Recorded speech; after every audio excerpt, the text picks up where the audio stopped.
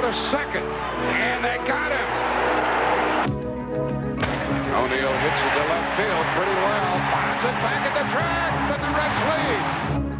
Van Swyk will tag at second. There's the catch, and the runner moves on to third base, and he's down.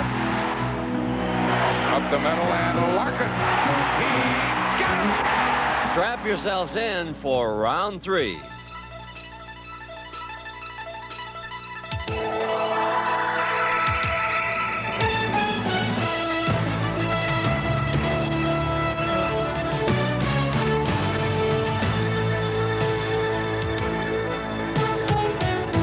On a day marking the man whose daring maritime voyages opened up a new world, or so they say, we too find ourselves journeying upstream. The riverboat rivalry that began on the banks of the Ohio has carried us through changing tides to the spot in western Pennsylvania, where the mighty Ohio meets the Allegheny and the Monongahela. They call this the confluence of the 3 rivers, and it is here that we will make a discovery of our own, folks. Who will lay claim to Game 3 of the National League Championship Series? Will it be the Cincinnati Reds or the Pittsburgh Pirates? And hi again, everybody. I'm Pat O'Brien, and welcome back to our continuing coverage of the league championships here on CBS Sports. Jack Buck and Tim McCarver are at Three Rivers Stadium, and they'll be along shortly. This is Columbus Day, and we hope that if you're off from work or school, you're going to spend the afternoon with baseball and us. Everybody here in New York City is in a festive mood. We've had the traditional parade up Fifth Avenue, and guess who was the Grand Marshal? Lee Iacocca? No. Governor Mario Cuomo? None other than Los Angeles's L.A. Tommy Lasorda. If there's anything Tommy knows better than pasta or diets, it's the playoffs. And Tommy, what do you think? I got to pull for Cincinnati. They're National League Western Division team. Lou Piniella. I got to pull for them. If I don't pull for them, because we brag about the National League West. We think the National League West is better than the National League East. That's what we believe. Meantime, in Pittsburgh, we've got ourselves a parade of left-handers. Danny Jackson for the Reds and Zane Smith for the Pirates. Jackson, a former 20-game winner, has been on the disabled list 3 times this year. He hasn't faced Pittsburgh since 1988. Meantime, Zane Smith, well, the Bucks' well-traveled southpaw, he came over from Montreal and has been nothing short of a godsend. He's won 6 of his last 8, including that one hitter against the Mets down the stretch. And with Smith on the mound, manager Lou Piniella has decided not to play Paul O'Neill, a left-handed hitter who has been one of the Reds' bright spots so far. Glenn Braggs will take his place in the outfield. And as we check in at Three Rivers Stadium with our man James Brown, and JB, what a difference a year makes. You know, last year Zane Smith was 1-13 for the Braves and the Expos. How has he been able to turn this thing around? Well, a significant difference indeed, Pat. And as Zane Smith gets set to take the mound today, one of the most favorite topics of conversation centers on what is the definitive reason for his better pitching here in Pittsburgh. Now, keep in mind, he did undergo elbow surgery back in '88.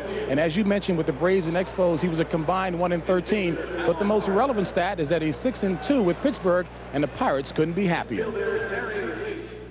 We needed one more piece at the time, and we got Zane Smith, and he stepped in good. And he was at a time in his life, like Earl Weaver used to say, lefties always develop late, and he's just right.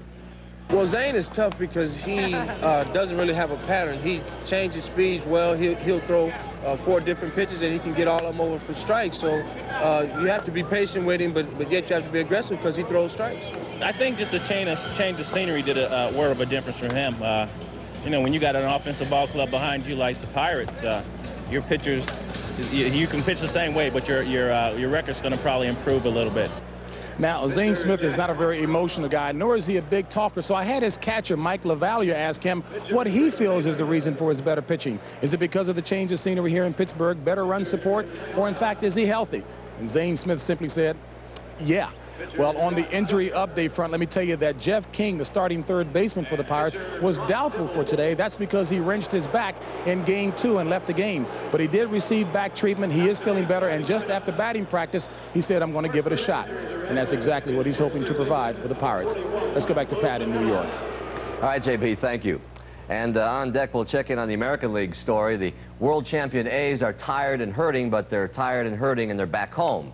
That story and more as our Columbus Day coverage of baseball's championship series rolls on for the Nina, the Pinta, and the Santa Maria here on CBS. Stay with us. CBS Sports coverage of Game 3 of the 1990 National League Championship Series is brought to you by Lennox. When it comes to quality in heating and cooling, must be a Lennox. And by John Deere. Nothing runs like a Deere. That's all you can ask for. It is a warm, overcast day in Pittsburgh, 71 degrees. Little chance of rain, but don't worry, folks. We'll get this game in today before supper time. And as you look at a rested Pirate team, you know, a lot has been made about the NLCS taking the weekend off. Well, let's make a little more of it. Down the stretch, the Pirates played 16 games in 17 days. So after Friday's day game in Cincinnati, they took that 1-hour flight to Pittsburgh, and as the bus drove them to pick up their cars at Three Rivers, every member of the team fell fast asleep. And talk about a tired bunch of guys. Here's the Oakland A's getting off their charter at 5:30 in the morning Pacific time. Must have felt like a very long trip for Walt Weiss. He sprained his left knee when Ellis Burks of the Red Sox broke up this double play last night in Game 2. And as he walked, well, you can see gingerly off the team charter. We asked him if he'll be playing tomorrow afternoon, and you can see him shake his head, no way. And as for Boston, they had the same travel itinerary, but the flights, as they say, always seem a little bit longer when you lose. And no team has ever lost 2 at home and come back to win an LCS, but the Sox are trying their best to contain that sense of despair. And Game 3, as we said, tomorrow afternoon, we'll have it for you at 3 o'clock Eastern Time. When we come back here, we'll show you how superheroes like Mike LaValliere and Rob Dibble are breaking out of their shells. We'll explain that after a word from your local stations. Well, now we'd like to share some notes from the underground. And if you thought Major League Baseball players liked what they do for a living, here's somebody with some real enthusiasm. I love being a turtle! Yeah! So, how does Turtle Power make it in the locker room of the Cincinnati Reds? After all, they have their own identity as the Nasty Boys, but it seems the chief Nasty Boy, Rob Dibble, has been dabbling with a doll. What about the Ninja Turtle? Every kid's got one, right? Oh, my mother gave him to me, said I kind of look like Raphael. Meantime, in Pittsburgh, even though catcher Mike LaValliere doesn't wear a green chest protector, he's got enough ninja things. I've received everything from Ninja water bottles, Ninja cards. I carry my own personal photograph of myself and one of the turtles. It's Cowabunga, dude. And now I go out to a man that I am convinced no one has ever called Dude, and if they have, it's been Mr. Dude. Ladies and gentlemen, Jack Buck. Good afternoon, Jack. How you doing, Pat? Nice to be with you, and we are back to work. We played 2 games and had 2 days off. The Pittsburgh Pirates won the first game 4-3, and Cincinnati came back and won the nightcap 2-1. For the most part, the defense has been outstanding, and also for the most part, the pitchers have dominated almost to the point, Tim McCarver, where they have stopped the big guys of both teams almost cold. Well, usually that happens. The defense and the pitching go hand in glove. As a matter of fact, the big guns for both sides have not done a lot. For the Cincinnati Reds, the tandem of Eric Davis and Chris Sabo only 2 for 14. And on the other hand, the big 3 for the Pittsburgh Pirates, 5 for 23, only 1 extra base hit and 1 RBI. I'll tell you, to show you just how tough the pitching has been, what we've done, we've taken it in microcosm. We've taken 1 at-bat by Barry Bonds to lead off in Game 2 against Tom Browning, an inside fastball, followed by an outside fastball. Kind of the ins and outs of pitching and the ins and outs of how Tom Browning worked Barry Bonds. So now with the count 0-2, Barry Bonds is knocked back away from the plate, and Browning comes back to finish him off with a slider away. So in microcosm, as we said, it's a small sample. They've only played 2 games, but the pitching has dominated so far. These managers have been fun to deal with, and they tell us what they're going to do day by day. They don't lie to us either. And what did Lou Piniella tell us today? He told us don't look for a bunt in the early innings. And they won't bunt, but we know the Pirates will. The 2 left-handers will tangle. Jackson and Smith, cloudy day, perfect for everybody, and we'll have a good game here. CBS Sports coverage of Game 3 of the 1990 National League Championship Series is brought to you by Buick, the new symbol for quality in America. AT&T, the right choice. And by Dr. Pepper and your local Dr. Pepper bottler. Dr. Pepper is just what the doctor ordered.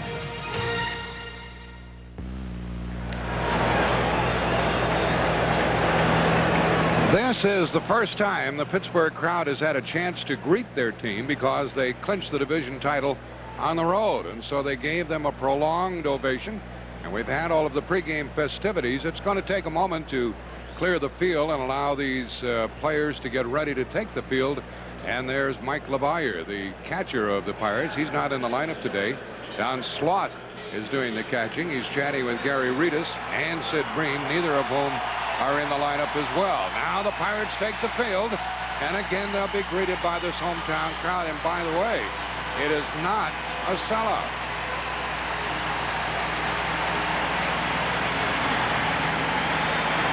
But I'm sure it will be an enthusiastic crowd. It always is. And the first time the Pirates are in the playoffs since 1979. To the mound is Zane Smith, former Atlanta pitcher, former Montreal pitcher, 12-9 overall, but 6-2 since joining the Pirates, and he threw them over the hump as they were trying to win the division title. Let's look at the Pirate defense. Big 1.30 earned run average, and behind Zane, Barry Bonds, 335 putouts, the most in the National League this year. In center field, former Gold Glover Andy Van Slyke, 88 and 89, he won the Gold Glove. In right field, Bobby Bonilla, the converted third baseman, back out there today. And at third, Jeff King. They didn't know whether he was going to start or not today, but he feels fine. There's some soreness, as JB was telling us before the game, soreness in his lower back. At shortstop, Jay Bell. His partner over at second base, the slick fielding Chico Jose Lind. And at first base this afternoon, Carmelo Martinez, his first start in the series. Don Slaught once again behind the plate with the left-hander going for the Reds. And as Jack said, Zane Smith, the left-hander, and boy is he tough. He started. Here's the lineup for Cincinnati. It should be a good one and produce a lot of runs ordinarily. Barry Larkin at short, Mariano Duncan at second. Chris Sabo playing third today and hitting third. And it's Eric Davis in left. Glenn Braggs, formerly of Milwaukee, in right field. Todd Benzinger, the switch hitter, gets the start at first base. He pinch hit. He's 1-for-1 in the series. Joe Oliver behind the plate. Billy Hatcher in center field. And Danny Jackson is going to be on the mound, and it's a long time since he has pitched against these Pittsburgh Pirates. The umpires are Paul Runge behind the plate. Dutch Rendert at first. Jerry Crawford at second. Jerry Davis at third. The crew chief is Harry Wendelstein umpiring in left field. And John McSherry, who had the plate in the last game, is working the right field foul line. There's Paul Runge, whose father Ed was a long-time American League umpire. And the aerial view of Three Rivers Stadium. And there are a couple of thousand empty seats. These tickets have not been difficult to obtain. Jim Leland, the skipper of the Pirates. This is a best out of 5, as it turns out now. And the leadoff hitter is Barry Larkin. Larkin 1 for 5 in this series, although he does have 3 base on balls, and he usually hits well in this park. And he hits well against left-handers, too, against Zane Smith. 3 home runs, 13 for 30 lifetime. First pitch of the day is in for a strike, according to Runge. I think you can look for the Reds to be more of a potent offense this afternoon against left-handed pitchers this year. A .280 average, the best in the National League. And Smith with another hard hit, and it's scooped up by Jay Bell, and that's the way this game starts. Larkin is thrown out to Jay Bell, over to Carmelo Martinez. That's a friendly hitter's park. It's 335 down the line in left and right. Power alleys are 375. Center field is 400 feet. This is almost the same as the stadium in Cincinnati, Riverfront Stadium. It's just a little bit smaller, but the ball flies in this park as it does in Cincinnati. This is Mariano Duncan looking for his first hit of the league championship series.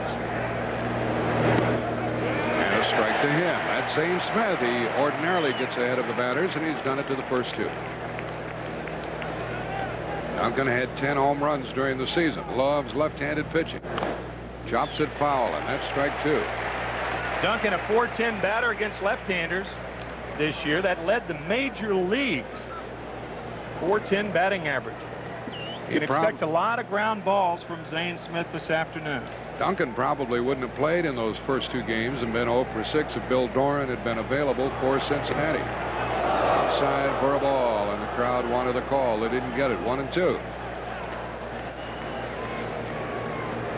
His first 5 starts, he really took charge with the Pirates. Won his first 4. He got that one by Duncan, who's 0 for 7, and the first 2 have been retired. And the crowd enjoys that.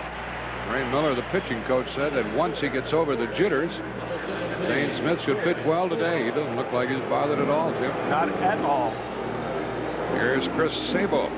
He's 1 out of 7, as we mentioned a short while ago. He led the Reds this season with 25 home runs. And it is a strike on him. A little delayed call by the plate umpire. Well, Zane Smith has been ahead of all 3 hitters.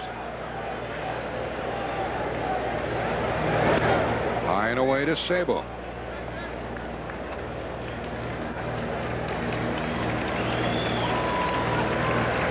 First 2 have been retired. Sabo the batter.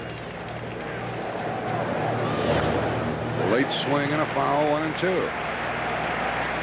Well, I wonder if the Oakland A's are up and watching the game after their long flight home from the other side of the country. Arriving in Oakland at 5:30 this morning. I'd say that's a good 8 hours. Just getting up. Get their luggage, get home, probably is 7:30. Oh, they have breakfast at Wimbledon. The Oakland Athletics having breakfast in Pittsburgh today. So is he. I guess that's lunch now. 2-2 to the batter. And a ground ball to the hole. That's a base hit for Sabo with 2 out.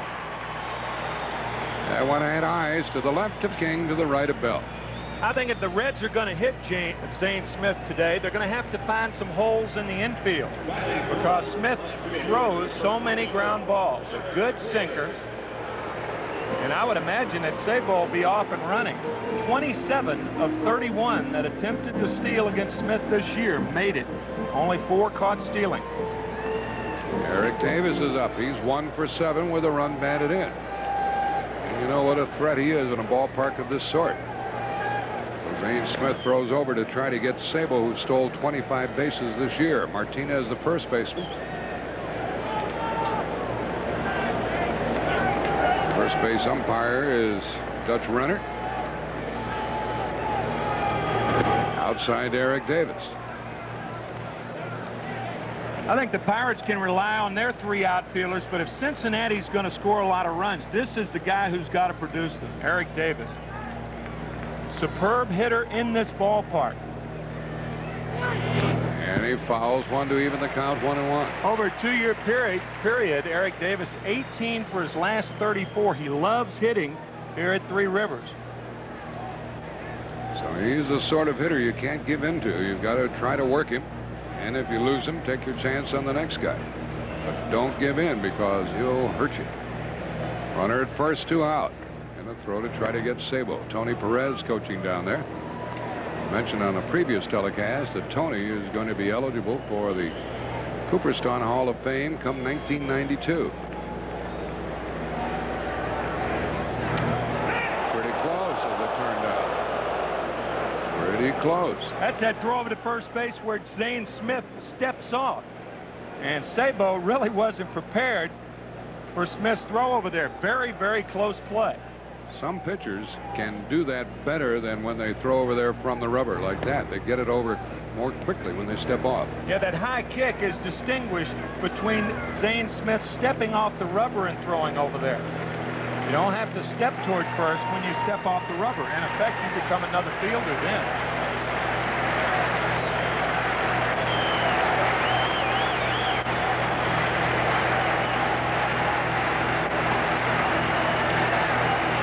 With 2 out, Eric Davis hits it foul, and he's in the hole, 1-2.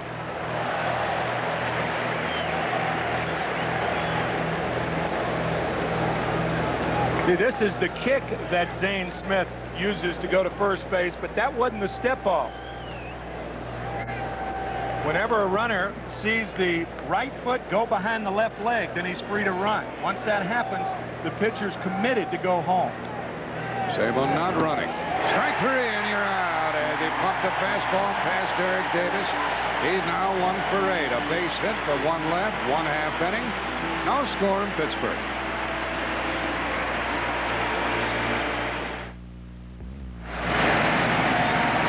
With this pretty picture, you now know why they call this Three River Stadium. Allegheny, Monongahela forming the Ohio, and Danny Jackson on the mound, 6-6 for the year. No record against Pittsburgh this season, and 2-0 lifetime against Pittsburgh. Here's the lineup for the Pirates. Jeff King at third, Jay Bell at short. Then you start with the big guys. Andy Van Slyke in center, Bobby Bonilla in right, Barry Bonds in left, Carmelo Martinez at first, Don Slaught behind the plate. Jose leaned at second base, and Zane Smith, you just saw, he allowed a hit but got out of the inning. And the leadoff batter is Jeff King. He was picked off second base the other day and jammed his back, sliding back into the base.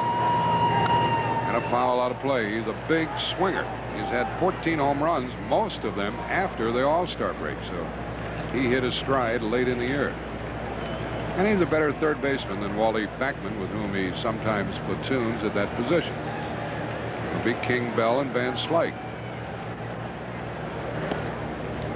And the pitch goes low. Danny Jackson, with that very unusual motion, he really gets low to the ground. As a matter of fact, so low he wears a knee pad on his left leg. Right there. Fastball and a devastating slider. Foul ball, 1 ball, 2 strikes to Jeff King. And Jackson is used to postseason play. 1-0 against Toronto in '85, and then 1-1 in the World Series for Kansas City against St. Louis. So the jitters shouldn't get to him. King didn't miss, didn't get that ball down and in. A perfect spot for that pitch. The fastball up and into King. You can see Joe Oliver, the catcher, sitting there. Jackson just about hits the glove. Pitch was up a little higher than I thought it was as we view it behind home plate, but an effective pitch for Jackson. Will now pitch to Jay Bell, the shortstop. He's 2 for 6. And every once in a while he surprises you with a home run. He has 7. It's a slow roller to Duncan. 2 out. You mentioned the 1985 season. 2 of those games that Jackson won. One was Game 5 against Toronto when the Blue Jays were up 3-1, a must-win. And the other one, Game 5 of the World Series, when the Cardinals were up 3-1, a must-win. So you are talking and looking at a money pitcher right there, a guy who finished second in the Cy Young Award 2 years ago to Oral Hershiser. Andy Van Slyke hits third in the lineup. There was a time when he didn't play every day against left-handers. And Jackson misses to him.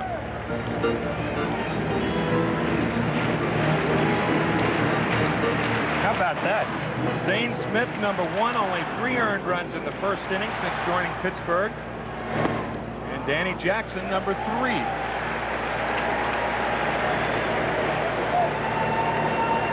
Jackson falls behind Van Slyke, and Marge Schott, the owner of the Cincinnati club, watches. Van Slyke couldn't catch up with it. 2-1. That's a better seat. Marge has a better seat than she gave the Pittsburgh Wives in Cincinnati. Yeah. That's one of the controversies. Mike LaValliere, Jay Bell, quite a few of the Pittsburgh ball players very upset that their wives weren't treated better in Cincinnati. Put them up in the nosebleed section. The pitch goes outside of Van Slyke, and the count goes to 3-1. Now, they were upset about that. Andy will be pumping if it's around the plate. Hit 17 home runs during the season, and Jackson allowed 11 home runs. Fly ball into left field, carrying back, and it'll be handled by Eric Davis. So, with those 2 pitchers, little wonder we have a scoreless first inning.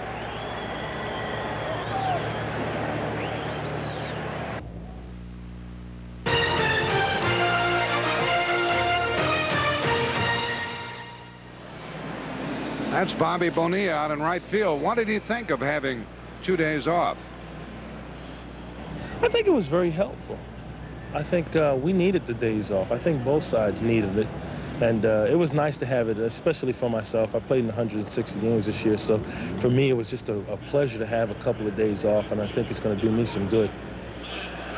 And especially days off at home. Baseball players do not enjoy, for the most part, a day off on the road. Jim Leland said, oh, it doesn't matter, the days off. He said, if I win, it'll have been good. If I lose, it would have been bad. Here's the leadoff hitter, Glenn Braggs, in his first at-bat in the playoff. Pirates came home. They worked out on Saturday, not yesterday, because the Steelers and the Cincinnati Reds came in last night after working out 2 days in a row. Jay Bell throws to get Braggs, and there is 1 out. And Bobby Bonilla talked about those days off. He didn't stay home all the time. You know what he did last night? Went to the hockey game. He watched the Penguins defeat New Jersey, and they told me he must have signed 1,000 autographs over there, Tim. Lemieux and company, huh? Yeah, Lemieux's not playing, but they're getting plenty of goals for the Penguins. But Bonilla had people lined up by the hundreds to sign autographs. There's 1 out, and here's Benzinger, 1 for 1 in the playoff. Switch hitter, strike called. Zane Smith, that's him. Might as well go up there swinging, right? Lou Piniella said about the 2 days, oh, I don't care. He said, I just kept playing. Up the middle, and Bell gets to it. He's been busy.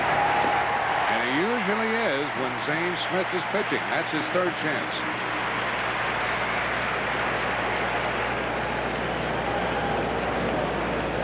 It's where Benzinger hitting the curveball. That's where Zane Smith crosses you up occasionally. He is a sinker ball pitcher, but he will mix in an occasional curveball. All of the outs so far, either assists by Jay Bell, 3 of them, and 2 strikeouts. And 1 little hit managed in between. That's a pretty good fastball, and it's inside to Joe Oliver for ball 1. There's Jay Bell, the shortstop, and a close-up look at the Cincinnati catcher.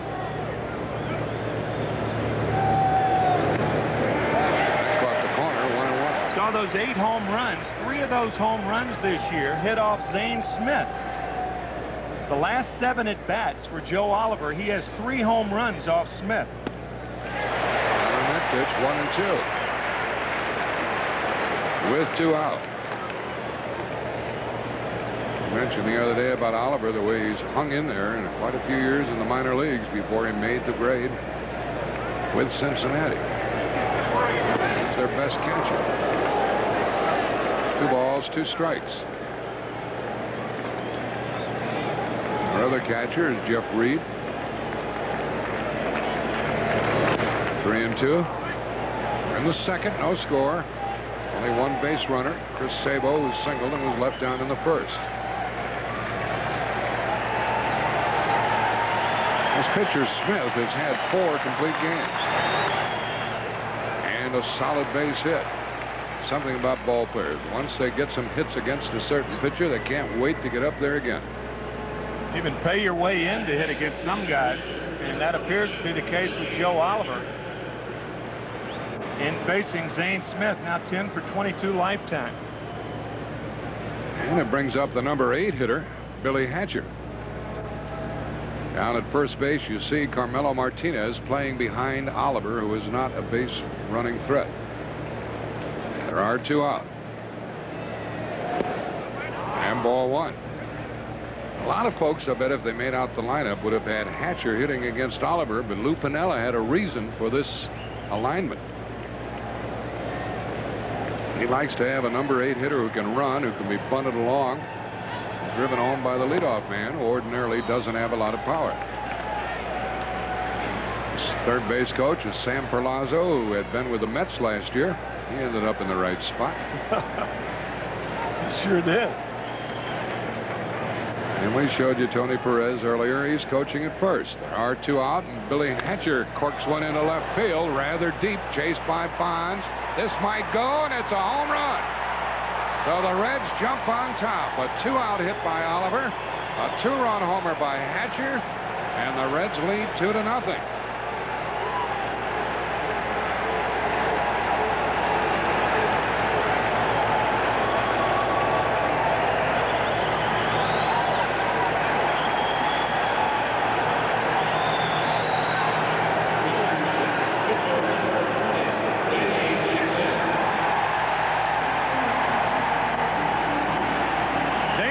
gets the fastball up, and Billy Hatcher takes care of the rest.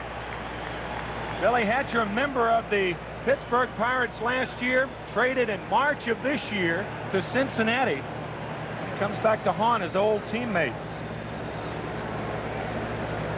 Zane Smith knew that he had trouble on his hands when that ball left the bat, and so he'll pitch to Danny Jackson. It's a foul. Jackson not a very good hitter. In fact, he's a bad hitter, 2 out of 37. Man made a good play on that foul ball. That's Billy Hatcher's first home run at Three Rivers Stadium in 148 at-bats. He picked the right time as far as the Reds are concerned. That base hit by Oliver was a big one, as it turned out, with 2 out. You remember the first game of this playoff? Cincinnati got 3 runs in the first inning, and the Pirates came back, and Pittsburgh won it. So early leads don't dismay this club. 1-1, 1-2. During the regular season, Zane Smith gave up 15 home runs. It's about an average number.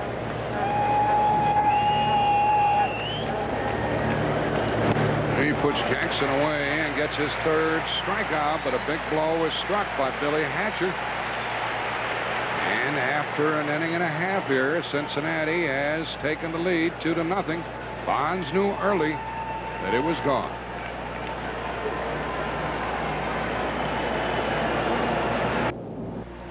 Two to nothing Cincinnati. Ordinarily against a left-handed pitcher, Gary Reedus would be playing first base or the outfield for Pittsburgh, but he hasn't done well at all against Danny Jackson, so Carmelo Martinez got the call. 0 for 17 for his career. Carmelo Martinez, on the other hand, 6 for 24. So a slight edge, and that's what every manager looks for in a very close series, and this is one. Trailing 2-0, the Pirates send up Bobby Bonilla. Corks it hard to the shortstop. Oh, that was a bullet to Barry Larkin, and there is 1 out. Can't hit it harder than that and still be out. What are his initials? BB, and that's what it was to shortstop, a BB. Fastball on the outside, Bonilla hacking, and I mean this was a seed to short. BB hits a BB. Larkin was not casual when he caught that one.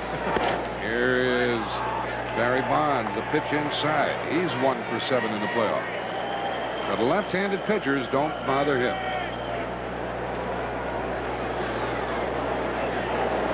I'll tell you one of the big things, and really the players were pleading for good weather. They wanted an overcast day, and they got it. If you remember the sun, Eric Davis, a good basketball player in high school, Los Angeles. But the outfielders, especially the left fielders, Barry Bonds and Eric Davis, certainly wanting an overcast day and no trouble with the sun. This is the last day game either of these teams are going to play all year, whether they win this thing or whether they go to the series. All night games from here on out. Ball 1 to Bonds, strike on the corner. A look at the umpire, and it's 1-1. 4 in a row set down by Cincinnati left-hander Danny Jackson. On the corner. Give him another look, Barry. 1 and 2. Two perfect pitches by Danny Jackson. This is one umpire in the National League the batters don't fool around with, or pitchers, or catchers. Off the fist, it stays 1 and 2. Paul Runge doesn't take much gab, and he really is regarded as one of the best umpires in the National League.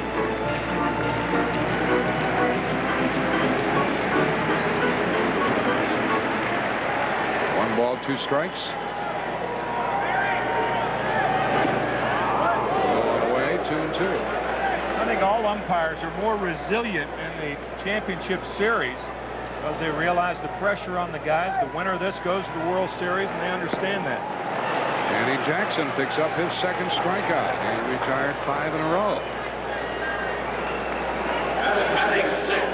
Nothing but nasty right here. This slider getting Barry Bonds. Oh, that's a tough pitch. Ball darting away from Bonds. Remember, the slider breaks parallel to the ground. The curveball breaks perpendicular to the ground. That's how you at home can tell whether it's a slider or curveball. And batting with the bases empty is Carmelo Martinez. He's a big swinger, strike 1. Usually with him, it's all or nothing. He doesn't try to use the whole field. He's a slugger, and he hit 10 home runs in limited play this year. Started the season with the Phils. He laid off, 1 ball, 1 strike. And Jackson has made some very good pitches here in the early going. And I imagine the Red Sox and the Oakland A's are watching this one intently. Popped up on the infield. That'll be 6 in a row retired. First baseman Benzinger makes the catch. 2 easy innings for the Reds and Jackson. 2-0 Reds.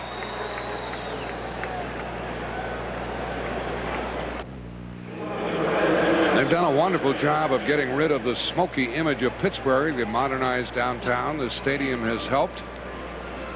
And a shot from the Goodyear blimp. 1,000 feet above, that's the American. The pilot is Captain John Moran of Spring, Texas. They did not sell this game out. Tickets are not that difficult to come by, so if you want to come over here to Pittsburgh and watch some postseason action, they'd be happy to have you. Here is Barry Larkin. He grounded to short his first time, and Zane Smith jumps ahead on the count for strike 1. Went to Moeller High School in Cincinnati. Larkin watches 1 sink low, 1-1. Ken Griffey Jr. went to Moeller High School. Buddy Bell, Bill Long, the right-handed pitcher for the Chicago Cubs. Jerry Faust used to coach there, former Notre Dame coach. Off-speed pitch. He's turned that one over a little bit. Larkin's in the hole, 1-2. The pitchers for tomorrow night's game will be the same 2 who started the opener. That's Bob Walk charting the pitches. And Jose Rijo, who went in the first game for Cincinnati, will get the call again. That's tomorrow night at 8 Eastern Time. Zane Smith to the leadoff hitter, Larkin, and that ball is foul, according to Dutch Renner, the first base umpire. And the crowd held their breath on that one. The count stays 1-2. Smith gave up a base hit to Sabo in the first, a 2-out single to Oliver in the second, and then the home run by Billy Hatcher. That ball off the end of the bat, it started out like it was going to be way foul, and then became very close.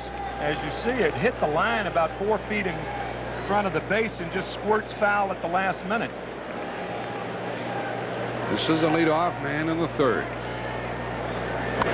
And a line drive into left, and Bonds takes it easily. He does everything easily. That's the first out here in the third. But they've teed off on a few pitches by Zane Smith. Bonds is probably the best left fielder in the National League, with Eric Davis right behind him. Here's Duncan. He'd like to get the monkey off his back. He's 0 for 7 in the playoff now. 0 for 8. 2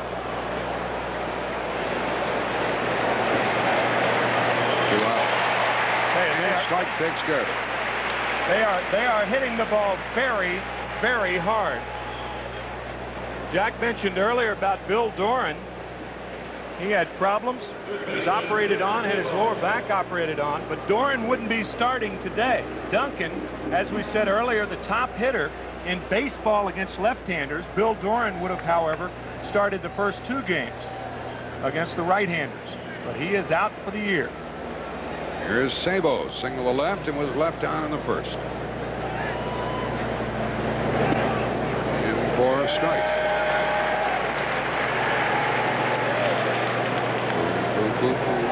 When the Pirates come to bat, they'll be looking for their first runner in the bottom of the third. Here's a foul ball, strike 2. So Zane Smith struggling a bit, and Danny Jackson has taken the bit in his mouth. Boy, he started off very well.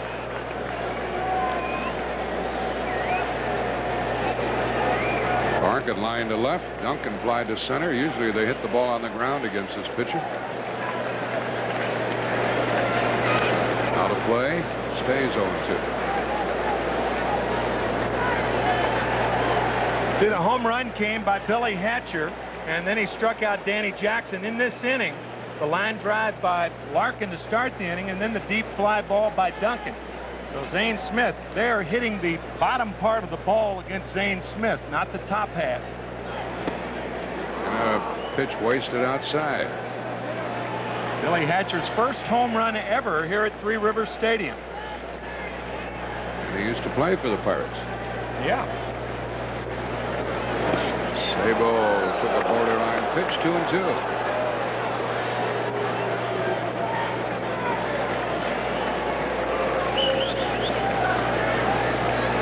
That was close, but outside. With 2 out. He almost cut it loose, but held up 3-2. Might be a bigger question about that pitch, however. That curveball very, very close. Sabo diving into it, but then he takes it at the last minute. And now another right down the middle, and he took that one. That's a 4th strikeout for Zane Smith. 2-0 Cincinnati into the bottom of the 3rd, and we'll return to Riverfront Stadium after this word from your local station.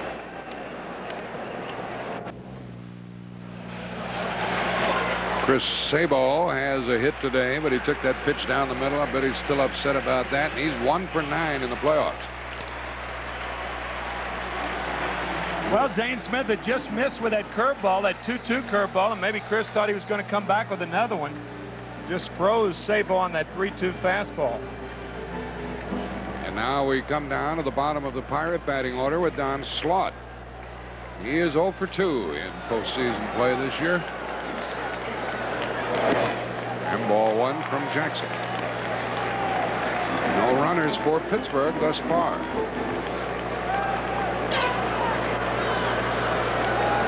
They really have Slaught played to every field. They don't know where to stack the defense against him. The count is 1 ball, 1 strike. It'll be Slaught, and then Leaned, and the pitcher Zane Smith, who is a so-so sort of hitter.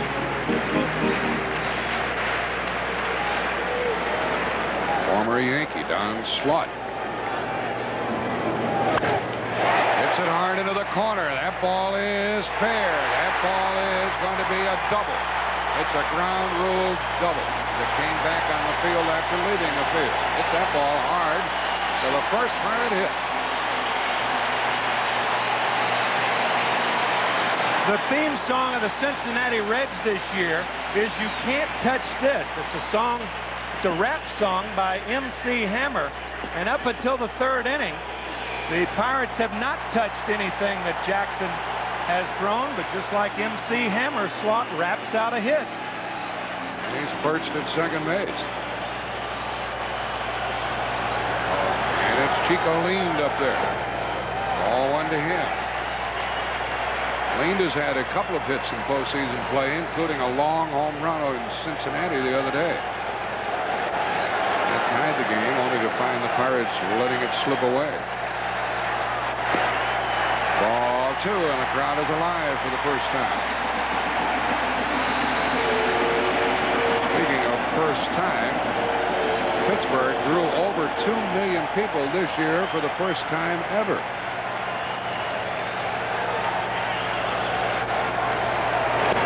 That's right, 2-1.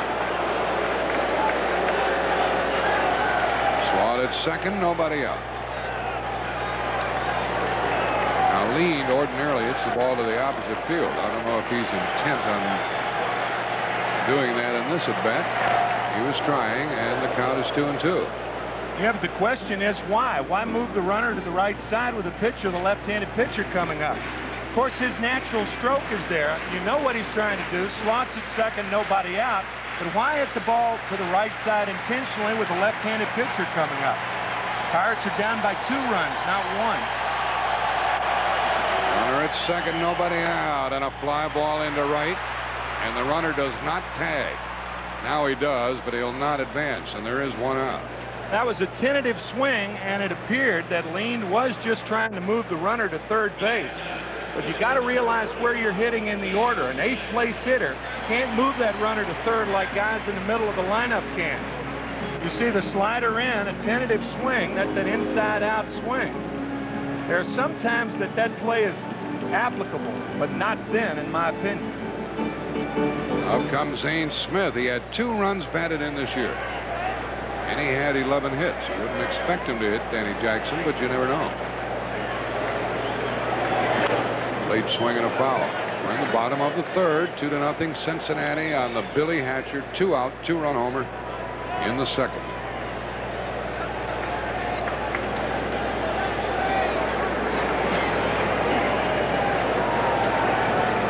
Slaughter with a leadoff double. Now there's 1 out. Zane Smith another foul. Strike 2.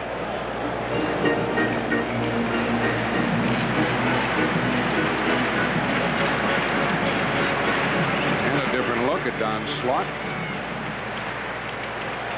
Neither the second baseman or the shortstop can hold him very close. Ball 1. Funny thing about Slaught right there, he was on the, remember, the academic All-American team at UCLA, and his nickname is Sluggo. How many academic All-Americans have nicknames like Sluggo? That doesn't sound like an academic All-American to me. Foul ball keeps Zane Smith up there. No, they don't go together, do they? No. Sluggo, the academic All-American, that doesn't make any sense. There's Sluggo. He and LeVallier share the catching for the Pirates, who, by the way, have only 2 catchers. That's on the corner, and a strikeout for Jackson, his 3rd, 1 in each inning. Crowd trying to help the umpire. Danny Jackson on the disabled list 3 different times this year. That was a close call right there, but he is throwing awfully hard. No off-speed pitch to speak of. This got the early innings have to concern Jim Leland. Fastball, slider, and I mean that slider is eating those Pirate hitters up so far. And this fella struck out his first time, Jeff King. He could tie it if he gets his pitch. And Jackson gets ahead on the count to him. Pirates 1 hit, Cincinnati 3.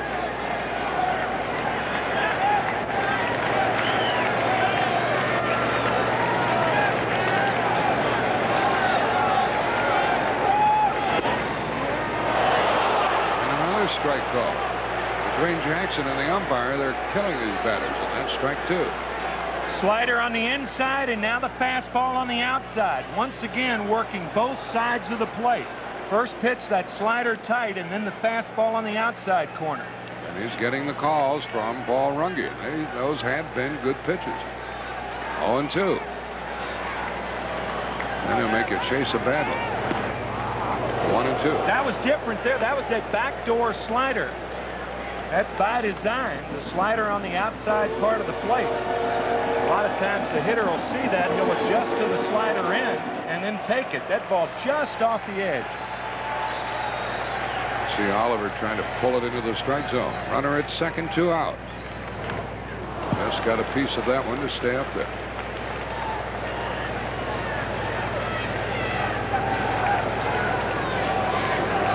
Riverfront Three Rivers Stadium in Pittsburgh. Bottom of the 3rd. Home run by Hatcher in the 2nd, and it's 2-0 Cincinnati. Tim McCarver and Jack Buck with you here in Pittsburgh. 1-2 to King. Ground ball to 3rd. Long throw by Sabo. And the Pirates get their first hit and lead their first runner. We've played 3 innings. Cincinnati's leading it 2-0.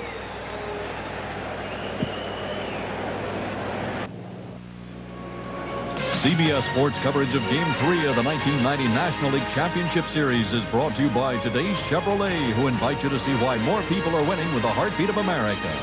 Kentucky Fried Chicken, nobody's cooking like today's KFC. And by Michelob Dry Beer, once you experience the bold taste with no aftertaste, there's no going back. It's a day off for the Red Sox and the Oakland A's, a travel day for them. And we're doing battle here going into the 4th inning at Three Rivers Stadium in Pittsburgh. This is Columbus Day. Quite a few of the kids, day off from school. Perfect day to come and watch some postseason baseball that they'll remember for a long time. They'll remember it more fondly if their Pirates can come back and win. They trail here 2-0 in the fourth, with Eric Davis leading off. Ball one from Zane Smith. Davis struck out his fast time. Last time up there, fastball got it. Strike one, 1-1. You saw those figures, what a prolific hitter he is in this park. Another guy in the National League who hits very well here against Pittsburgh is Jack Clark of San Diego. Fly ball into the right field corner, going foul. And into the Pittsburgh bullpen.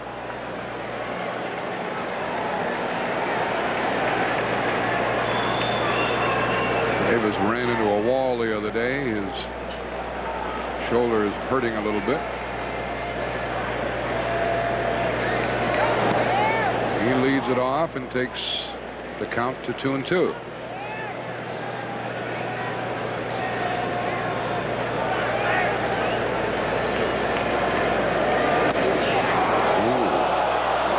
with that one. I thought it was high. 3-2. Funny, I think they're trying to pitch Davis right above the hands, but pitchers don't get that pitch anymore.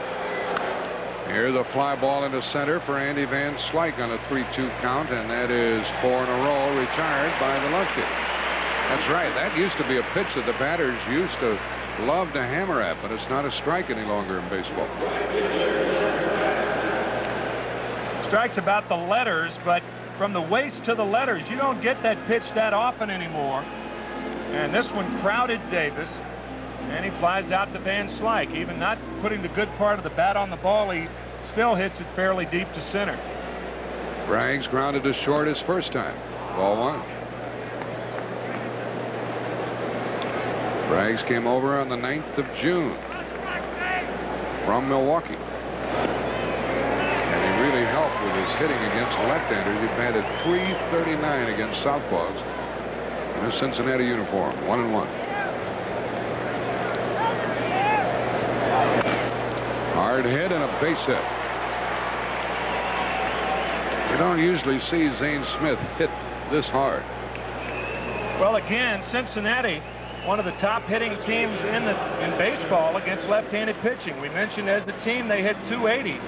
You also were talking about Eric Davis running into a wall. It wasn't Braggs. I mean, he is built like a wall. He's built more like Fort Bragg than Glenn Braggs. He's a big man. Man, I'm telling you, he's like a football linebacker. He just got the 4th Cincinnati hit. And it brings Todd Benzinger up there. He can handle the bat. They might do some running here. 1 on, 1 out. Martinez, the first baseman. It's a good time to do it. You take more chances when you're ahead. You have a 2-run lead. The bottom of the lineup coming up. There goes a runner and a foul ball. Strike one. The reason you're more inclined to hit and run with the bottom part of the lineup coming up is that you can't rely on them to produce runs by themselves, even though in this game it was Oliver and Hatcher who produced the runs. But Lou Piniella properly putting Braggs in motion. See him look back, see if contact was made, and Benzinger fouled it off. Davis flied out. Braggs singled. Benzinger grounded out his first time. And he hits it to Chico off his glove. I think he misjudged that ball, and the runners end up at first and second. Benzinger shot one to lean. And it didn't appear that he had the best timing going after that ball, or perhaps it was just too hot to handle. Yeah, I think he jumped too quickly. By the time the ball got to him, he was coming down. He had not reached his apex. Unbelievable leaping ability by Jose Lean, and if he doesn't come up with it, no second baseman will. Well, he might have done all he could on that one. As it turned out, that ball was hit hard also. From a flat-footed stance, he can jump over teammates. 6-foot-tall teammates, flat-footed, jumps over. If they duck. No! Jumps over them flat-footed, I'm telling you. Unbelievable leaping abilities. They don't duck, he jumps over them. It's a fact. Well, let's see what happens with Joe Oliver up. He singled to left his first time and scored ahead of Hatcher on the home run. 2 on and 1 out.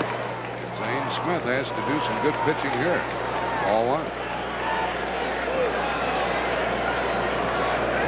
Here's the Pirate fan. Now the Reds have 5 hits. Pittsburgh only 1. Outside to Oliver. Remember that Oliver in the past has had the number of this pitcher, Zane Smith.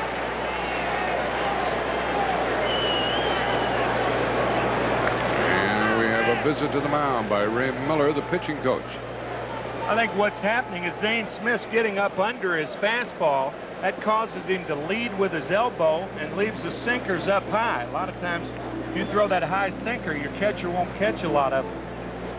Zane Smith, the most proficient pitcher in baseball in inducing double play balls this year. He's thrown 34 double play balls in 141 opportunities. That's about 25% of the time. When he has a runner at first and less than 2 outs, he gets a double play. That's remarkable. There it is right there. He certainly needs one here. Benzinger running the bases with 1 out. Double play ball. Out. Out and out again. No runs, 2 hits, 1 left. The Reds have left 2, but they still lead it 2-0.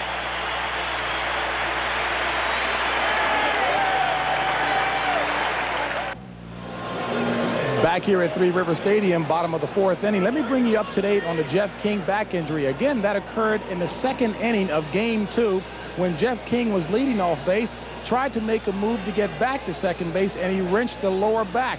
Now, over the weekend, he had been undergoing hot and cold treatment, as well as some treatment on an inversion table. Now, today, the bottom of the 2nd inning, when the Reds were on defense, trainer Kent Biggerstaff took him to the clubhouse and put him on an inversion table. That's right, hanging him upside down by his ankles. When he came out, I asked the trainer what was he going to do the rest of the way. Just heat treatment. I asked Jeff King how did he feel. He said loose. Let's go back upstairs to Jack and Tim. Well, he says he feels loose, but he's getting that heat treatment. He's 0 for 2 with a bat.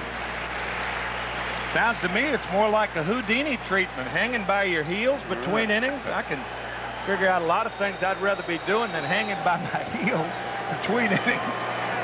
King made the last out in the 3rd inning, and so Jay Bell will lead it off here in the Pirate 4th. Pirates trailing 2-0. Danny Jackson, the pitcher. And ball 1. This crowd's getting into it a bit. Their club has only 1 hit, 1 base run.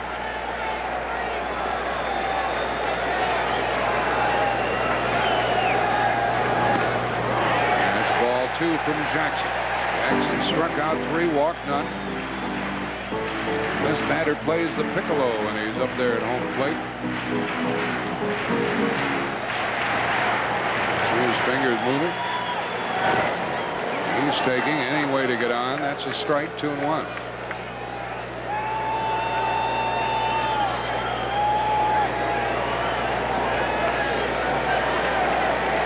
Bell has had 2 out of 7 in postseason play. That's fair. That's going to be a double unless Eric Davis misplays it. 2-base hit. 2nd hit for the Pirates.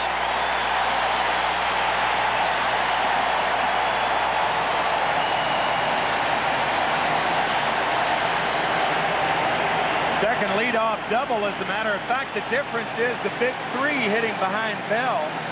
When Slot led off the 3rd with a double, you had your 8 and 9 hitters coming up. Boy, I'll tell you, he fights off a good pitch and hits it rather hard down the left field line. Good hitting by Jay Bell. Now Andy Van Slyke fly to left his first time. 4 out of 8 in his career against Jackson. And Van Slyke would like to pull the ball and move Bell off second base. You got to get these runs back somehow, 1 at a time or whatever. Let's see the approach of Van Slyke. Fly to left his first time. Strike 1.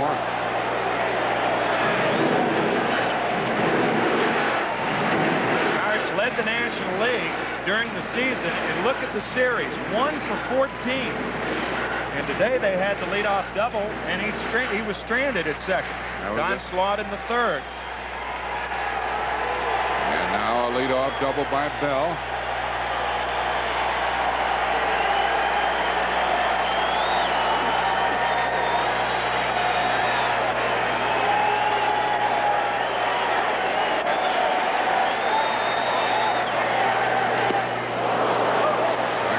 Breaking pitch.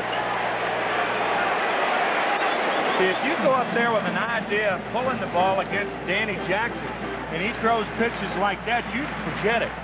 You just got to try to make contact. If you move the runner in the process, that's fine. But with those sliders biting away like that, left-handed hitters just got to try to make pure contact. This guy's tough to pull. Now Bennett Van Slyke changes his approach now with a 2-strike count.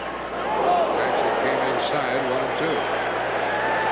Yeah, all pitches are not designed to get you out, and that was one pitch that wasn't designed to get Van Slyke out, but this next one will be.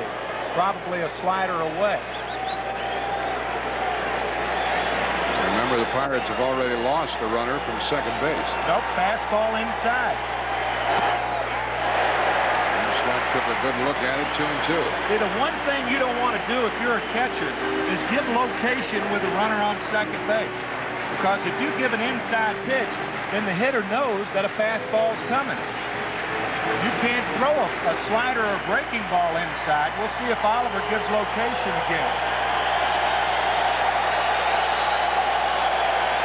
Slider away. 2-2 the count. 3-2. Jackson had this hitter set up, but hasn't been able to put the ensuing pitches where he desired. And it's 3-2. Jim Leland, his club trailing 2-0. He wants some hitting out of the middle of this batting order, and it hasn't been forthcoming to this point.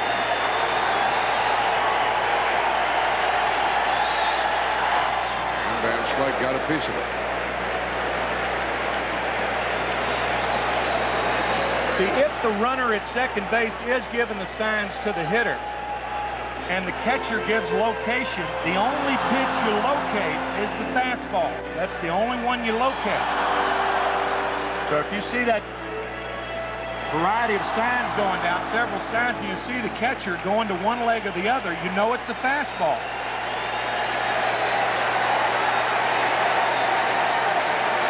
Another 3-2 pitch. He walked it. And he puts the tying run on base.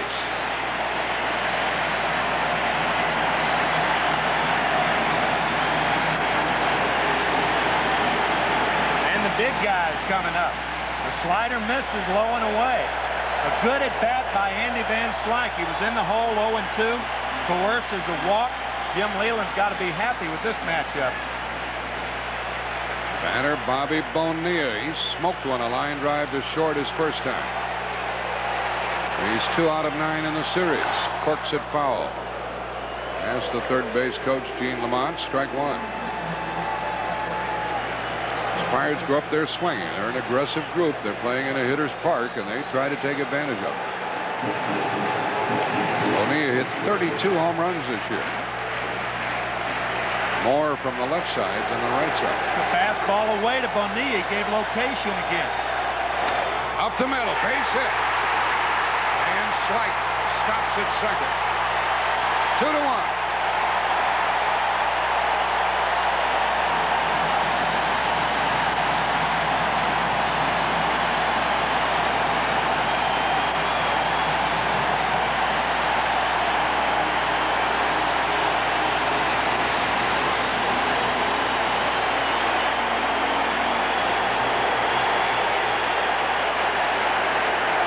The signs from Joe Oliver. Watch him point to his right leg right there. That's the sign, fastball away. You don't know whether they're getting the signs or not, but by the very fact that he points to the location, you can deduce what's coming. Fastball away, base hit. You got it. And Slyke didn't challenge Hatcher with nobody out. Now the batter is Bonds. First and second, nobody out. And a pop fly for the first out. Shortstop wants it. Larkin. Foul ball as he caught it. 1 out. Interesting, no infield fly rule then. Of course, it was a foul ball, but Harry Wendelstedt, who was the closest to Larkin, responsible for the call, but because it was a tough chance, it wasn't an infield fly rule. It's got to be a clean chance for an infielder. It was foul anyway. But had that ball been a fair ball, and it would have been an interesting call as to whether infield fly rule should have been in effect. Scott Scudder warms up for Cincinnati. And a visit to the mound by the second baseman, Mariano Duncan, in talking to Danny Jackson. He had something to say to his pitcher, and Bonds failed, and this pitcher, Jackson, got the better of him. And up is Carmelo Martinez. Up to first his first time.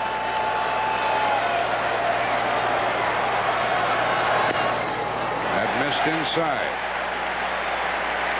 On at second base, Van Slyke. He'll score the tying run on any hit out of the infield, and Bonilla's at first.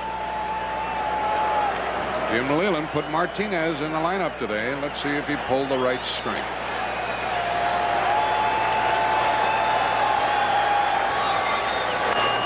That ball is fair. The Reds might take the lead. They're going to hold him up at third, and we're tied 2-2 on a double by Martinez.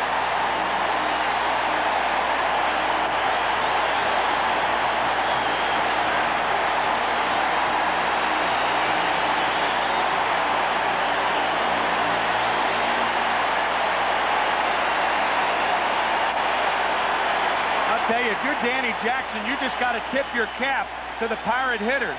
Another tough pitch that Martinez spanks down the left field line. Jay Bell hit a good pitch. Bonilla hit a good pitch. And now Martinez. We got a tie ball game. 2-2 the score. Now they're going to give a walk to Don Slaught and load the bases. Not every manager would do this. This would be the second pass given up by Danny Jackson. Here's the way this inning has gone. Double by Bell. A walk to Van Slyke. RBI single by Bonilla.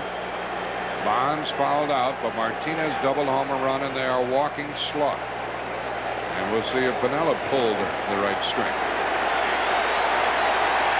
I'll tell you something about this next batter coming up there. As you see the overall picture at Three Rivers Stadium. Chico Lean is not a good double play ball man for the opponents because he hits the ball to the opposite field frequently, but we'll see what happens. Bases loaded, 1 out. 2-2 the score. And Danny Jackson gets ahead on the count.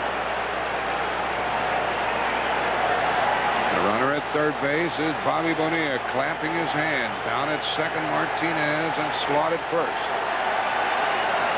Benzinger playing in.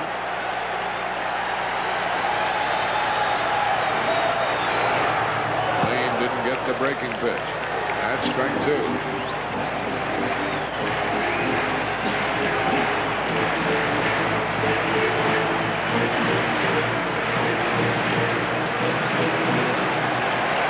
Out that Lean grounded into 20 double plays during the season. That's quite a few. Now let's see what he does with the bases loaded, 1 out. He's in the hole. He's out on a strike on the outside corner. What a pitch. Well, I'll say right on the outside with a fastball. This fastball just splinters the outside part of the plate. Man, making a pitch when you have to. He didn't quarrel. He walked away, and unless Zane Smith does something, we're going to end up tied after 4. Ball 1.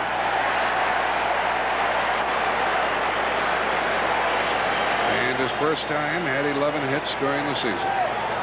Bases loaded, 2 out.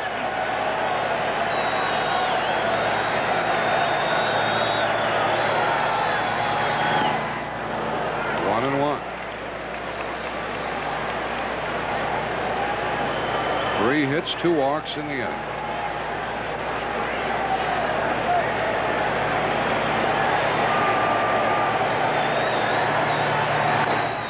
A little clunker back to the pitcher. And we're we're tied after 4. Now the Pirates have left 4, but they have caught Cincinnati. And after 4 innings, we are tied 2 apiece.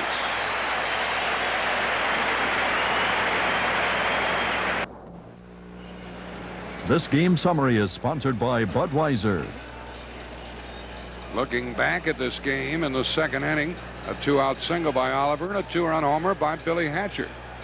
Pirates waited until the 4th inning. They had a double by Bell, a single by Bonilla, double by Martinez. And we are tied. We had a 4-3 game, a 2-1 game, and 2-2 going into the 5th inning of this one.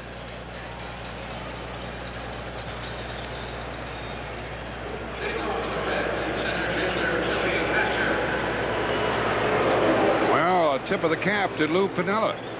And tipping his own cap after giving that intentional walk, and it paid off. Struck out lean and got the pitcher. Lou, one of the few managers in the major leagues that still wears his watch when he's in uniform. Ought to be out of uniform wearing your watch. Here the strike to from Zane Smith to Billy Hatcher, who cracked the home run into left center in the 2nd inning. His first home run ever in this park, and he used to play for Pittsburgh. His first hit in the playoff, he's 1 for 4. Baseball, one of the only team games, if not the only team game outside doubles tennis without a clock, and Lou's wearing his watch. 1 ball, 1 strike. Hatcher batting in the number 8 spot. He gets ahead on the count, 2 balls and a strike.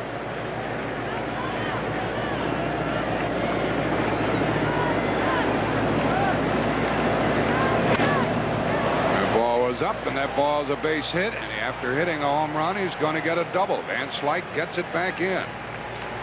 Zane Smith allows another base knock. That's number 6 for Cincinnati, and the pitcher will probably try to bunt him over to 3rd. In game 1, we were talking about the lanes of the plate and how it was important for guys to go inside and outside. Well, for a guy like Zane Smith, it's important for him to stay down in the strike zone because he throws a sinker. And most of the hits off Smith this afternoon have been up. Well, Hatcher with a home run and a double. And the batter is Danny Jackson. I was watching Jackson practice his bunting the other day.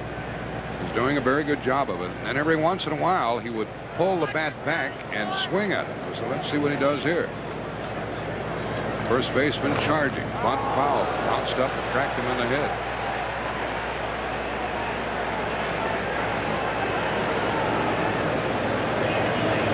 What he's trying to do here is make the 3rd baseman feel the ball. You remember in game 1 with Bob Patterson on the mound? This hits him in the jaw. That doesn't hurt, though. Remember with Bob Patterson on the mound in the 9th inning, 1st and 2nd, nobody out? We talked about it the next day. You try to get the 3rd baseman to feel the ball, and that's what Jackson's trying to do right here. What do you mean that didn't hurt? Nah, that didn't hurt. He bunts the ball to 3rd, and King has to field it. So Jackson did his job, and Lean took the throw. 5-4 on the sacrifice. See, when you get the 3rd baseman to field the ball, then you get him away from the bag. Now, that's where the runner's going to, so that's why it's important to make the 3rd baseman field the ball. Good bunt by Jackson. See, King vacates the bag, Hatcher's over, and the sacrifice successful. Fine job of bunting by Danny Jackson. And that's one of the reasons why Piniella has Barry Larkin batting in the leadoff spot. He said, when I bunt a runner over, I want to have somebody up there who can drive the runner home. Larkin with 65 RBIs on the season. That's a lot for a guy who batted in the number 1 hole most of the year. Infield is in. Larkin takes ball 1. He's grounded to short and lined out to left. And there we see King, Bell, and on the right side, Lean and Martinez playing in for the play at the plate.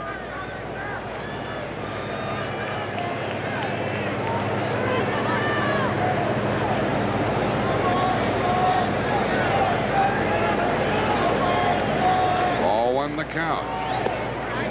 Over but low. That's ball 2. How does it look from upstairs from the Goodyear blimp? We did have some rain this morning here in Pittsburgh. So you see those wet patches. And it looks like a pinball machine, doesn't it? Runner at third, 1 out. Pirates just tied it. Cincinnati threatening here in the 5th. And a foul ball makes it 2-1. At the end of today's game, Tim McCarver and I will select the Chevrolet Most Valuable Player of the game. Chevrolet will then donate $1,000 in the player's behalf to the Special Olympics.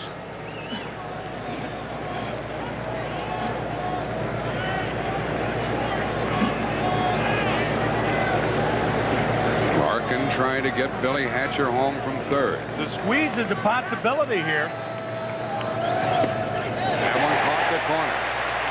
Running the count to 2-2 and diminishing the chances of the squeeze play. Not with 2 strikes, because obviously if you bunt it and it's foul, it's a strikeout. Leo DeRocher used to like the 2-strike squeeze play when he was manager. There was never anybody who bunted a ball better with 2 strikes than Rod Carew. And that ball is fair, and the throw, save. There's an interesting play with King making the save and unable to throw him out. And a bang-bang play at first. Now, we'll see with the infield in, the runner at third has to make the ball go through. That's why Hatcher dives back to third. The third base coach told him make the ball go through. He steps on third, and now remarkably, I think he has him. I think Barry Larkin was out. What a play by Jeff King to save a run, but I think he got an out that he wasn't given credit for. So it's first and third, 1 out. What a play by Jeff King. He's got the glove and the foot comes down. He was out. Here it is again. He's out. Foot's not on the bag yet. He's out. Great play by King. And the call was safe, and it's first and third with 1 out, and Duncan is the batter. He's 0 for 2 in this game. Strike 1 to him. And this pitcher, Zane Smith, who got 1 double play ball early in this game in the 4th inning, would like another right here. 2-2 the score in the 5th, first and third, 1 out.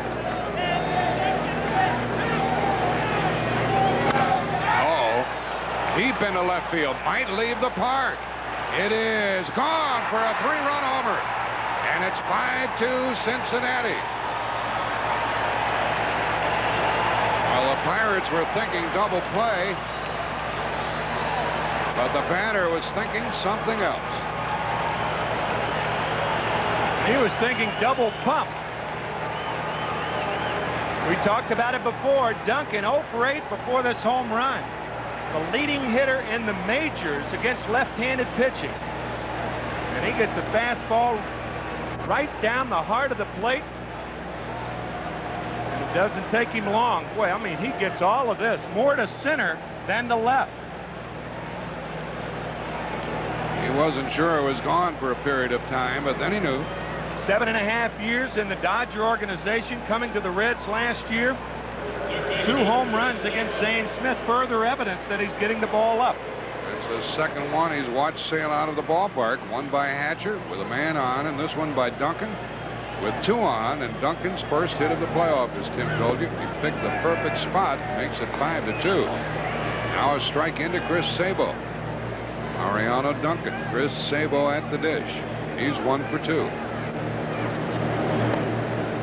Boy, the ball sounds good here when you hit it in this park, doesn't it? Sure does. 1 ball, 1 strike to Sabo. And that's low, 2-1. That's a funny thing, you know, when you really hit a ball, you don't hear the sound as much as when you don't hit it well. There's that little click, that healthy click off the fat part of the bat. When you don't hit it well, you hear it more than when you hit it well. Chasing a bad ball low, it's 2-2. It's that sound that is pure to all hitters. It's that little click, and that's what Duncan has done. That's what Hatcher has done. Click, click, 5-2. Right-hander is Bill Landrum. The left-hander is Bob Kipper in the Pirate bullpen in the right field corner. Bouncing ball to short to Jay Bell. That's the second out of the inning. Well, tomorrow we have a doubleheader of League Championship Series. It starts at 3 Eastern for Game 3 of the American League Championships between Boston and the world champion Oakland A's. And then tomorrow night, CBS Sports, live prime time, 8 Eastern time, the 4th game of this one between the Reds and the Pirates. So a doubleheader on CBS tomorrow. Eric Davis fouls one. He still hasn't hit his stride. He's 1 out of 9. But the so-called lesser hitters are doing it for the Reds. Hatcher and Duncan. Ball 1. In the 5th, and Cincinnati has regained the lead 5-2. Don't count this Pirate Club out. They've shown us a couple of times already how well they come back. 2-2. 1-2 on the foul. There's Bill White, the president of the National League. He doesn't care who wins. He just wants to see good baseball. Former Giant, former Cardinal, former Philly. Easy travel between these two cities, Pittsburgh and Cincinnati. He was also a former announcer. That doesn't mean when you quit announcing, you become the National League president, does it? It does for him, I guess. That's the way it worked for him. Davis waiting. 2-2. That home run by Duncan took the wind out of the sails of this crowd. He waited until he was 0 for 8 before he got a hit inside to Davis. 3-2.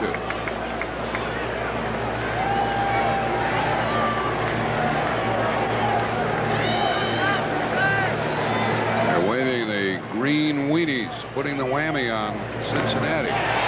Struck him out. Davis is 1 out of 10, but 3 runs on 3 hits, and Cincinnati's back on top. The score 5-2.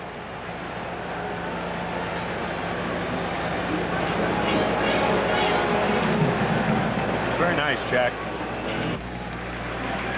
Pirates bad in the 5th inning. Let's look back at a championship moment in the National League from 1972. We'll have a look at that after Jackson pitches, and Jeff King lines one into left, foul and out of play. King is 0 for 2 with a strikeout, and he grounded out to 3rd base.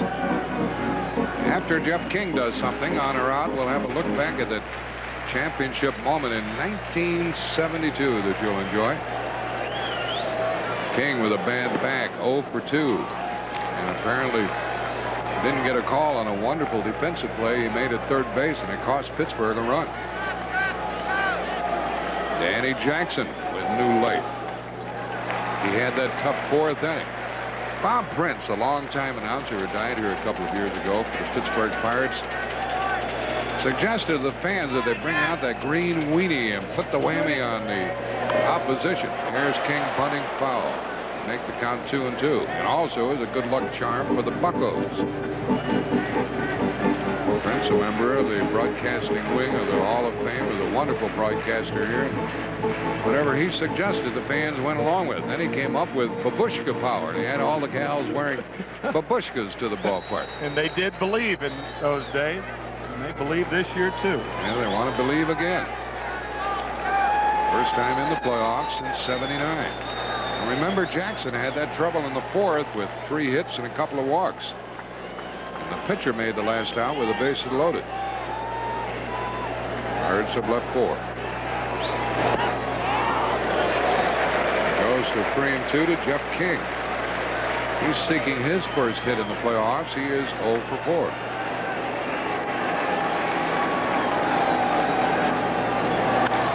Hit that ball hard, a base hit.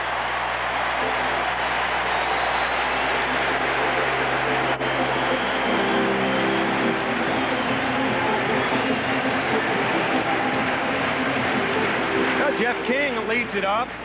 Different situation here, a 3-2 pitch. Pirates keep coming back. We're seeing the type of offensive production from both teams today that we're used to seeing. And now Jay Bell, who has 1 for 2, is up.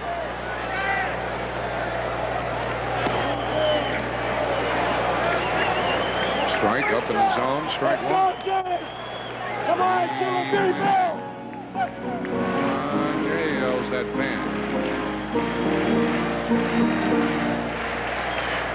He's been an effective hitter with runners on base. 1-1. Reds have 8 hits, and the Pirates now have 5.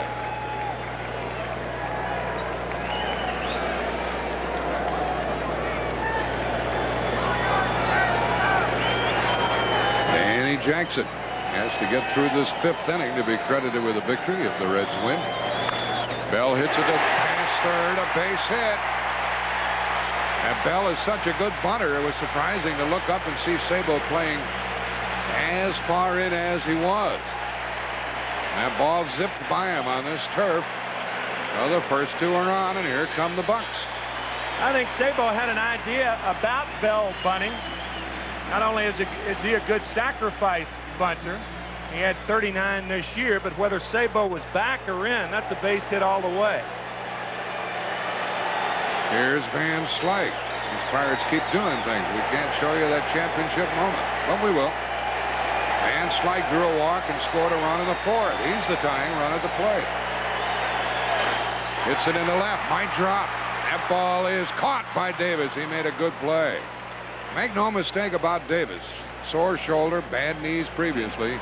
He is a wonderful defensive player in center or in left. That's the first out.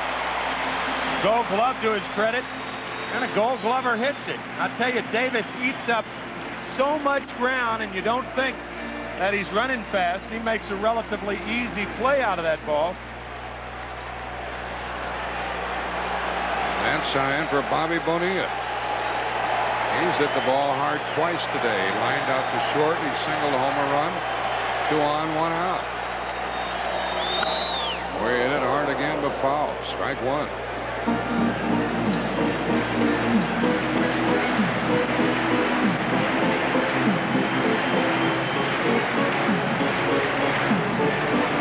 And Bonilla is always moving about up there. He hops up and down and he dances.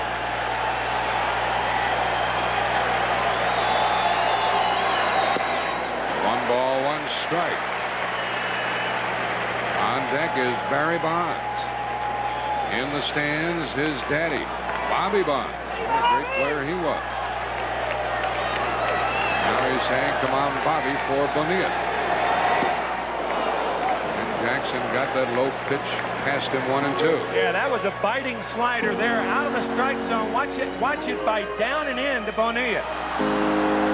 Bobby swinging over that pitch. That was a nasty slider from Jackson there. And Jackson's ahead on the count, 1 and 2. Popped him up for the 2nd out. Infield fly rule applies. First baseman Benzinger makes the catch, and there are 2 gone. So the Pirates put their first 2 on, and it indeed will be up to the younger Bonds.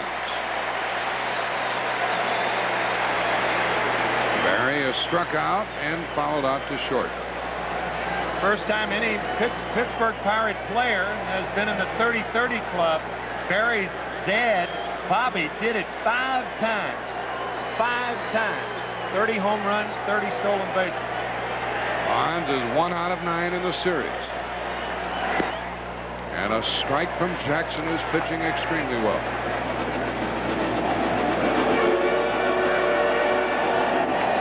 The Pirate train roaring through the stadium.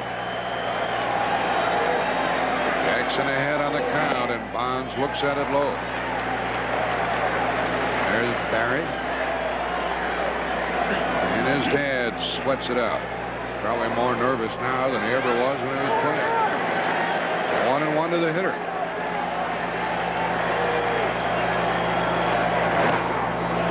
Played off, ball 2. 2 on, 2 out. At second base, Jeff King a leadoff single, and Jay Bell got a hit, and Slyke flied out, and Bonilla popped up.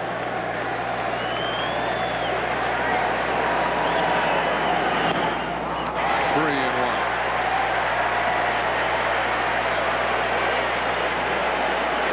1. With 2 out, Jackson is not going to give in to this hitter, even if he has to pitch to the next batter with the bases loaded.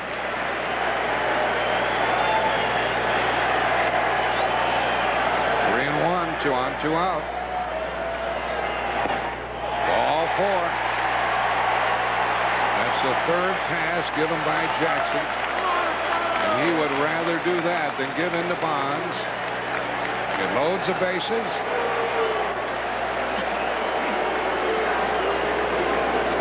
After ball 4. Exhale, Bobby. And a visit to the mound. Bases loaded, 2 out. The Pirates left the bases loaded in the 4th. And Pinella's talking to Jackson about pitching to Carmelo Martinez. He has Norm Charlton warmed up in the bullpen after Scudder had warmed up earlier. Tell you, Lou did something that if you're a catcher you don't like. With the catcher and the pitcher right there, Lou asked the catcher how he was throwing.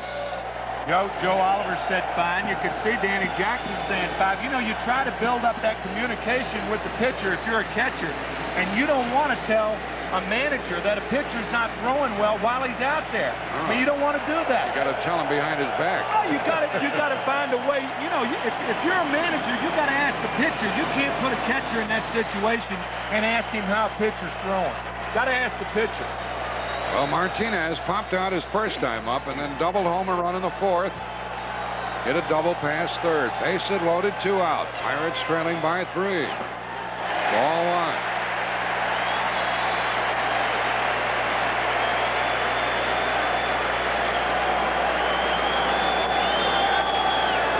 Nice play by Oliver, using that catcher's mitt like a first baseman's glove. 2 singles and a walk have loaded them up. 2 out. Popped it up.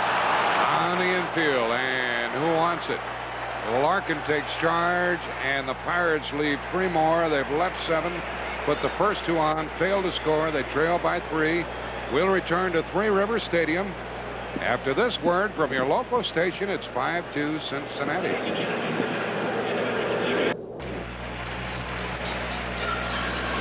We're back here at Three Rivers Stadium, Pittsburgh, Pennsylvania. 3rd game of the National League Playoff Series. It's tied at a game apiece, but as we go into the 6th inning of this one, Cincinnati is on top by the score of 5-2. They've out-hit the Pirates 8-6. Pittsburgh has left 7. They left the bases loaded in the last 2 innings. With your blimp overhead showing us those shots, and we're coming around to the business hour. Here's a home run by Billy Hatcher in the 2nd, following a 2-out hit by Joe Oliver. The former Pirate player knocked one out of here for the first runs of the game. Pittsburgh came back to tie it, but with 2 on and 1 out in the 5th inning. The long ball struck again, and here we go into the 6th inning. First up, Glenn Braggs. Bill Landrum, the new pitcher. He pumps a strike in there. Braggs is 1 for 2. Landrum 7-3 and 13 saves during the season. He's a former member of the Cincinnati club.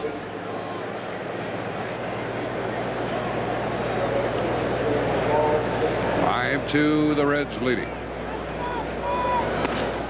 1-1 from Landrum. See, this is one of those trap innings for Lou Piniella. Jim Leland's trying to get, by bringing in the right-hander, he wants Piniella to exchange Braggs and Joe Oliver, the 3rd hitter in this inning. But a 3-run lead negates that. The ball's foul off the bat of Braggs, 1-2.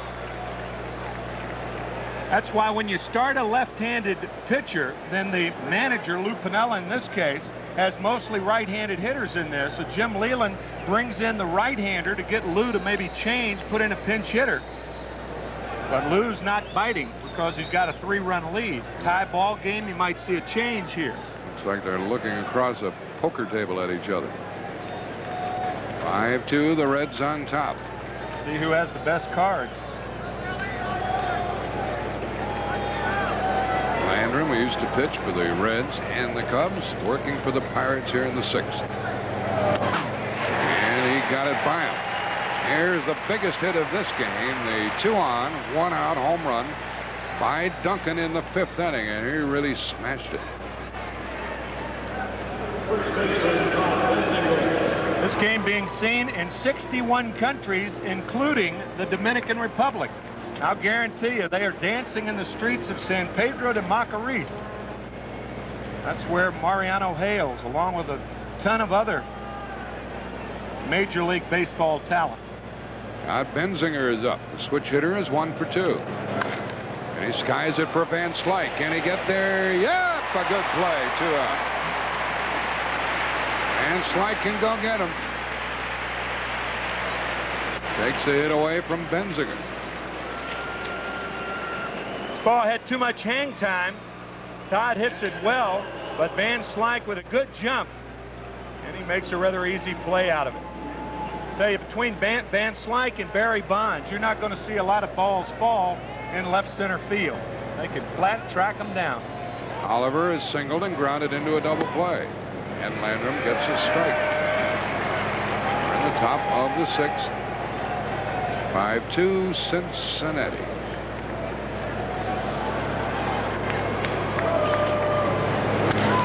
Popped it up to the right side for Jose Lean.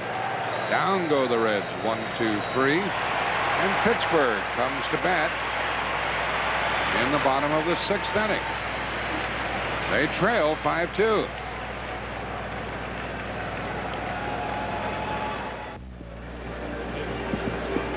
When you come to the Steel City of Pittsburgh, you can ride this Duquesne incline and have a look from this view coming down the side of the mountain, or rent yourself a blimp and take this look. Looking down from the Goodyear blimp and looking up at the blimp.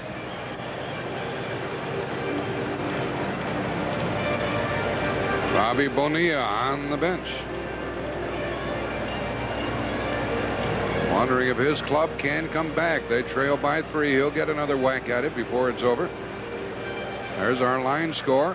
2 home runs have accounted for all the Cincinnati runs, and Pittsburgh has twice left the bases loaded. Now they send up their number 7 hitter, Don Slaught. He's had a double, and he was given a walk.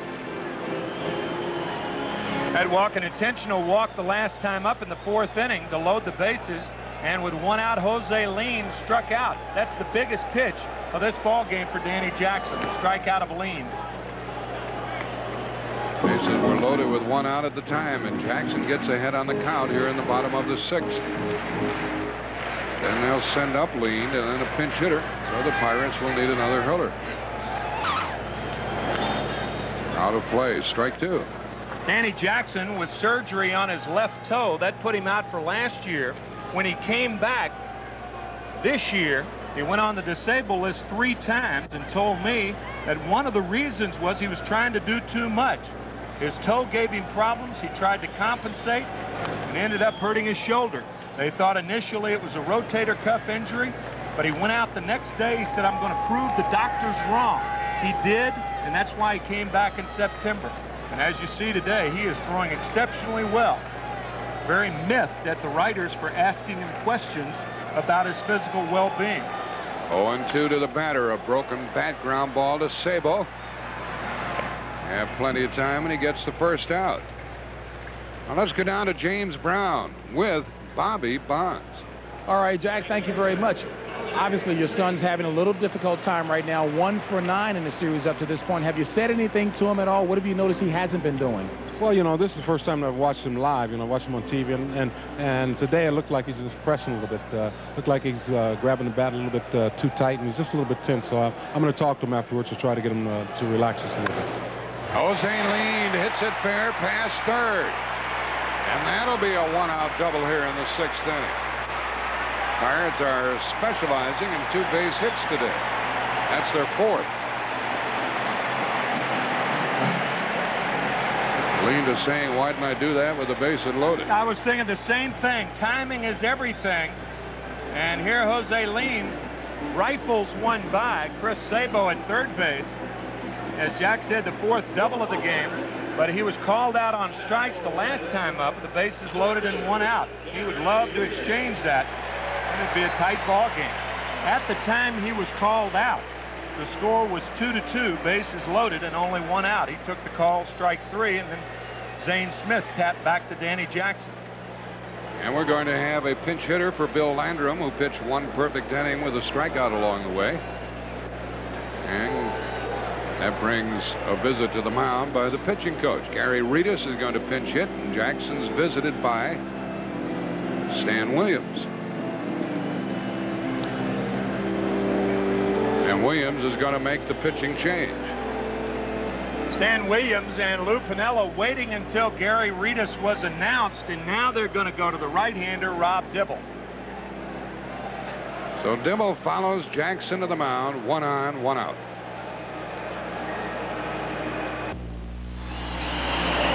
Danny Jackson pitched well, 5 1/3, 2 runs, 7 hits, struck out 5, walked 3, 1 intentionally. He gives way to Rob Dibble, who now makes his second appearance in the playoff. He was 8-3 with 11 saves during the regular season. And we have more from James Brown.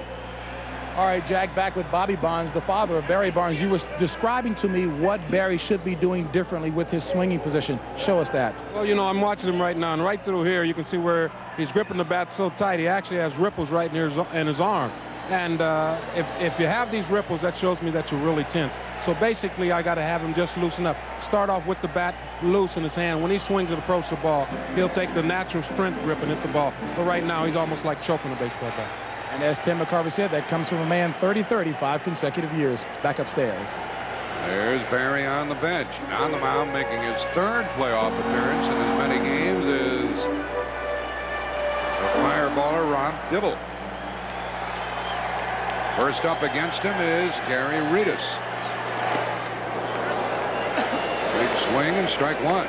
You might wonder why Jim Leyland isn't employing a left-handed hitter. Well, the Pirates still trail by 1 or by 3, and Jeff King's on deck. If Reedus gets on, you can expect a guy like Sid Bream or somebody like that, Wally Backman, to pinch hit for Jeff King.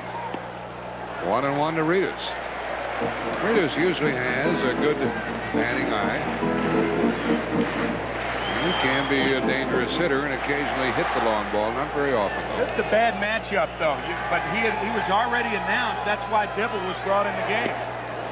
Couldn't reach that one, 1-2. Reedus had 6 home runs during the season. And strikeouts are the norm whenever Dibble is pitching.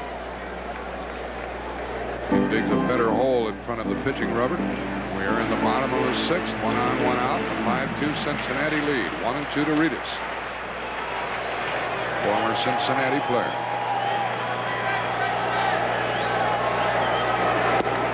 Just missed. 2-2. I don't think Reedus could have swung at that if he wanted to. 2-2. It's been well documented about this pitcher, Rob Dibble. He wants to be a closer someplace or be paid more money by the Reds.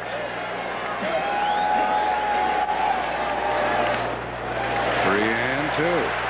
Dibble will walk people occasionally and then come back and strike them out. That was a slider. Joe Oliver just hanging on. Don't have much time to react when Dibble's pitching. 3-2. Leaned at second, 1 out.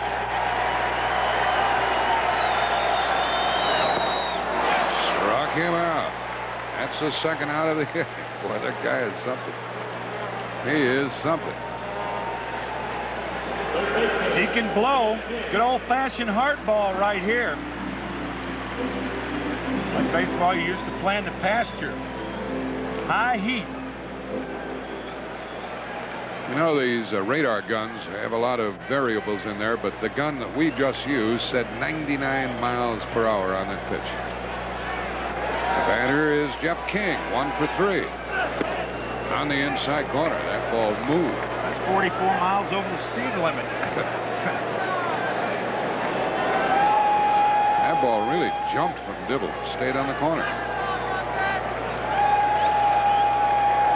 Leaned at second, 2 out. The Pirates have already stranded 7. That's strike 2. Pittsburgh left the bases loaded in the 4th, put the first 2 on in the 5th, and never did score. Left the bases loaded. And a 1-out double here. They wasted a leadoff double in the 3rd. So they have missed some chances. What are you thinking, Mr. Dibble? after you rub up that payload tip. You're going to waste one. Or you're going to try to get him right here. 0-2, 2 out. That's the answer to that question. 2 strikeouts for Dibble, who just came into the game, and now Pittsburgh has left 8, and they trail 5-2.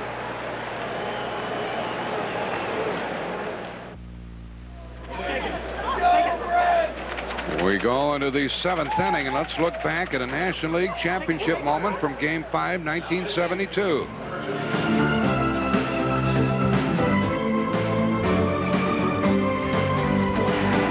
Here's the 1-1 pitch. And a wild pitch in the 9th inning, and George Foster scored the winning run, and that nailed down the title for the Reds in 1972. Bob Moose, the pitcher, and Hal McRae was the hitter. And John Smiley's the new pitcher, the 3rd pitcher of the day for the Pirates, his first appearance in the League Championship Series. He'll work in the 7th inning to the Cincinnati Ball Club and Billy Hatcher. Hatcher batting in the number 8 spot. He bunts the ball. Tough play for Smiley. Couldn't get it out of the glove. And Hatcher, who had a double and a home run previously, bunts safely to start the 7th inning. And the reason right-handed hitters try to bunt against left-handed pitchers is left-handers fall toward the 3rd base line. Watch Smiley. And it takes him a long time to unravel. And now he tries the shovel pass that never develops. So the 3rd hit of the day for Billy Hatcher. He's homered, doubled, and singled. And Smiley is greeted with that bunt single, which is the 9th hit for the Reds. And now Dibble will try to get the ball down. And takes a strike from Smiley, who would like the strikeout, but you have to watch Hatcher in the running department. The runner over at first base, Billy Hatcher, swiped 30 bases this year. So if Smiley is careless, he'll take off. Dibble bunts it to 3rd. The play will be to 2nd by King. He got him. Now Dibble will run the bases with 1 out. The play went 1-6.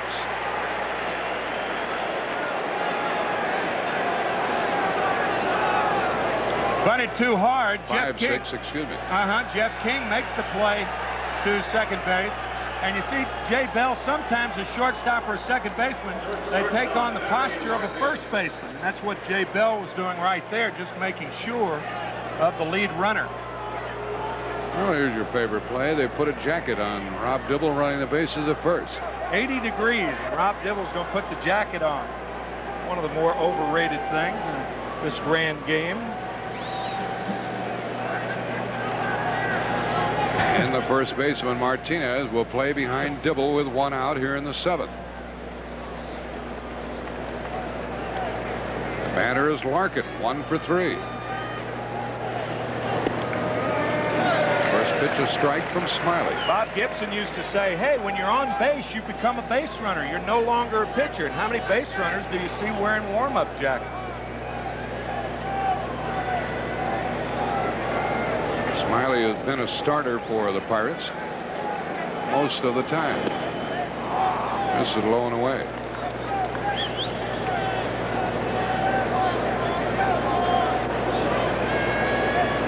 Martinez playing behind Dibble, of course. I mean, Dibble, a relief pitcher. He's not going anywhere. Martinez then moving into the hole in case Larkin spanks it that way. 1-1 pitch has popped up, and that should be the 2nd out. Leaned is under it. And that's the 2nd out. Well, tonight on CBS, premier programming commences with Uncle Buck, no relation. Followed by Major Dad, no relation. And then some fine programming, the 24th Annual Country Music Association Awards. All of that tonight on CBS.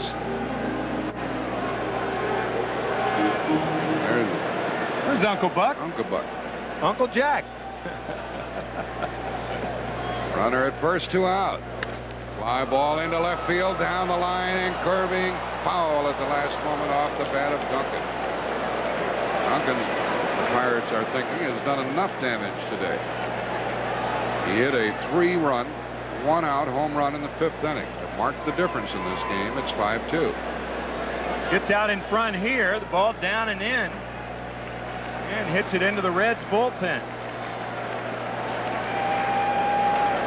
There it is. Clear out, guys. And see, they clear out.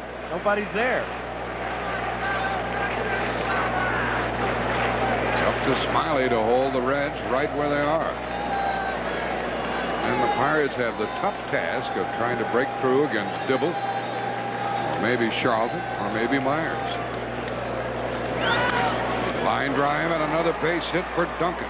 He's 2 for 4. Dibble stops at second. Well, had the sacrifice worked in this inning, that would have been another run for Cincinnati. Instead, they're 2 on, 2 out. Perez talking with Duncan. Pirate fans are unhappy. Duncan, by the way, used to be a switch hitter when he was with the Dodgers, and he says that hitting primarily as a right-handed batter, he rarely switch hits anymore. But when you're hitting right-handed all the time, you do become more comfortable against left-handed pitching. That's been the big difference in his average this year, batting over 400 against left-handers.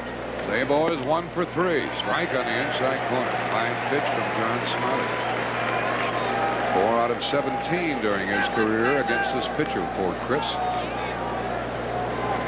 The Reds have left only 2. Pirates have left 8. Broken bat, pop fly into center. Van Slyke got there for the out.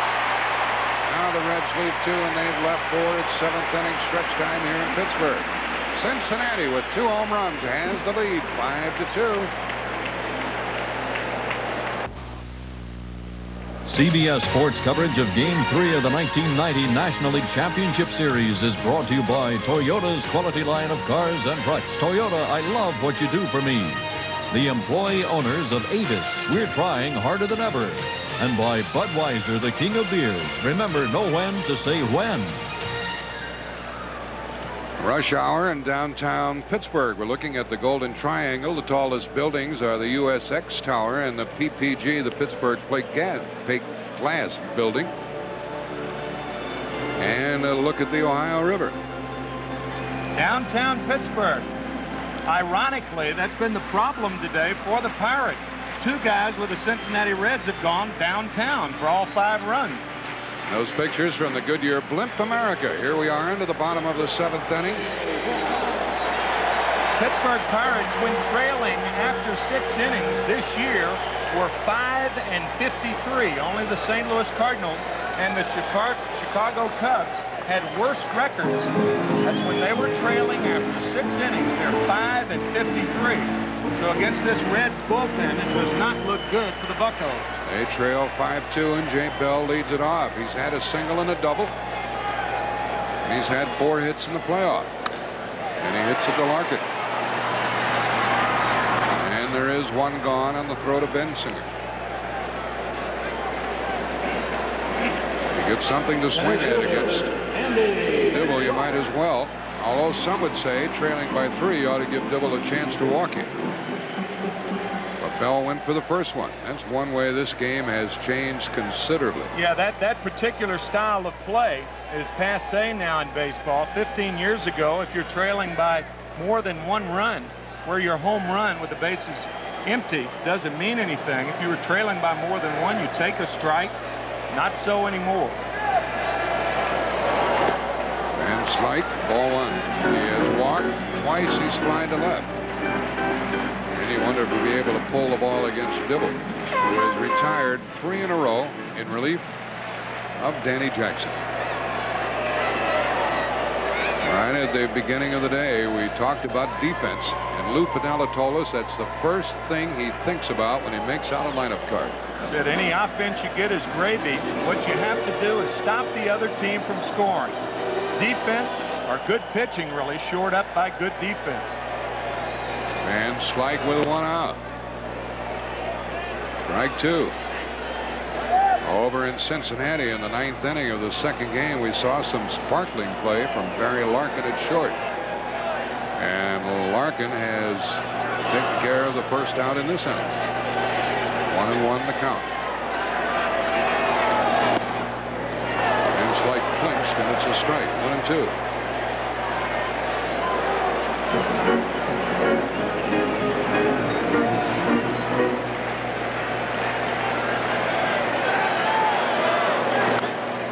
And a foul ball keeps Van Slyke up there. 1-2 with 1 out. Dibble retired the first 2 that he faced on strikes, in the 6th that got Bell on a ground ball. He's working up a sweat here in the 7th inning. That's the same guy who had his jacket on running the base. He's not warm. 1-2. And the 3rd strikeout for Dibble. I know you Cincinnati fans would like to see that work by Barry Larkin in the 9th inning the other day. Barry Bonds leading off the game, a 1-run ball game, 2-1. And look at this play by Larkin. That's a wow. Barry Bonds thought it was going to be a base hit. Then he made a rather fine play for the 2nd out. It was the Barry Larkin show in the 9th at Cincinnati as they won their first game. Dibble with the bases empty, 2 out to Bonilla. High fly ball, playable for Davis. And in the 7th, the Pirates go down in order, and Dibble has set down 5 in a row. Now we've played 7 innings. Reds still lead 5-2.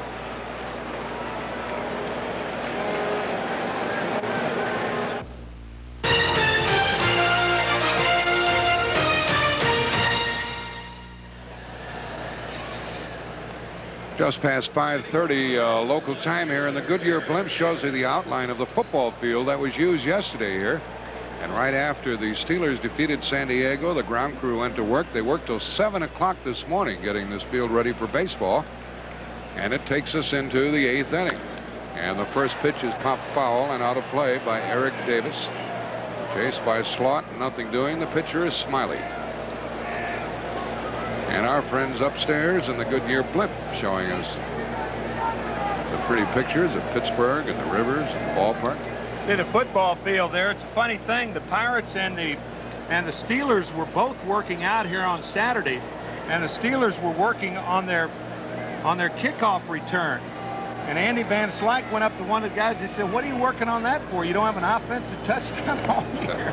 But they did yesterday. Yeah, right. Came out of it. Came off the snide yesterday. And Eric Davis is almost on his snide. He is 0 for 3 today with 2 strikeouts, and he's 1 for 10. Facing John Smiley, and a pop fly, and a play for Slaught, and he makes the catch. And Eric Davis is going down too easily as far as Cincinnati fans are concerned. He's 0 for 4 and 1 for 11. Trading baseball cards, I believe. Where's the bubble gum? Probably in his mouth. No? That hat doesn't fit that kid, does it? No. Okay, teaching the kid how to trade those cards. Yeah. Now at the plate, it's Glenn Braggs. And strike 1 to him from Smiley, who is in his 2nd inning of work following Zane Smith and Bill Landrum to the mound. I said a kickoff return. The Steelers were practicing their kickoffs the other day. Andy Van Slyke said, "Why are you practicing your kickoffs? You haven't scored an offensive touchdown yet." He's a funny guy. 1 ball, 1 strike.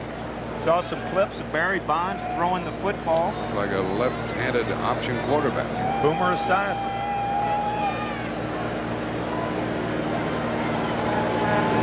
Braggs hits it up the middle. There's Jose Lead. He's always waiting for the ball. Boy, he has some range. Got over there in a hurry. 2 out. Broke the bat and grounded out to second.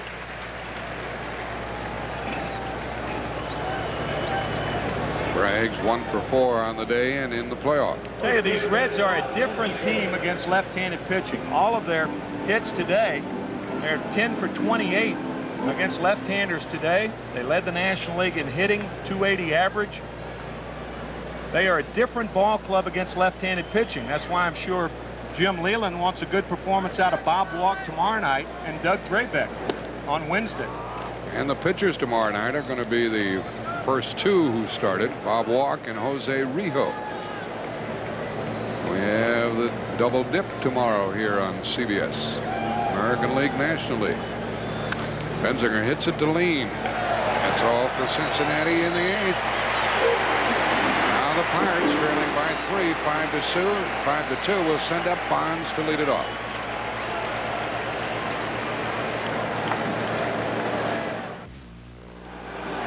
Eighth inning, and as we look back at this game, we see that the Pirates left the bases loaded in the 4th and the 5th, and they have stranded 8. And Mariano Duncan's 3-run homer in the 5th inning was the big one. 2 on and 1 out at the time. Billy Hatcher hit a 2-run homer in the 2nd, and it's 5-2. And a new pitcher. Norm Charlton was the loser in relief in the 1st game, and he takes over in the 8th inning with an eye toward retiring. Barry Bonds, who leads it off, he's 0 for 2 and 1 for 9. Ball 1 to him from Charlton. Charlton was the starter, then they put him in the bullpen. 12 and 9 on the year, 2 saves. Bonds chased the low pitch, and Duncan missed him at first. Now the Pirates get their leadoff man on.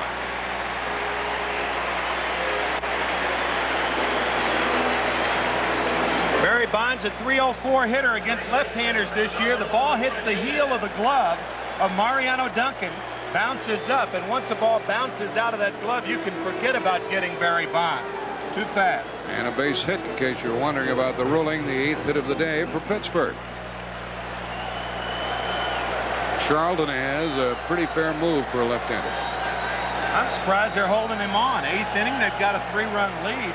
Of course, Bonds will run any time. That's where baseball has changed. And Martinez doesn't hit the ball that way a lot. Martinez 1 for 3. Strike to him. Martinez popped to first. He doubled home a run on the 4th, and then he popped out with the bases loaded in the 5th.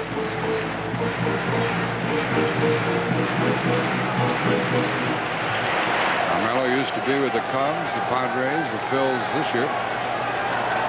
The other clubs before this year. He went around, and he's quickly in the hole 0-2.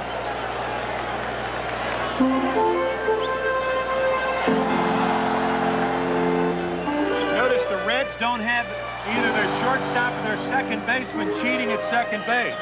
The double play would be nice here, but they're playing for 1 out. When you got a 3-run lead in the 8th, you want 1, not 2. There's one right there as Martinez fans.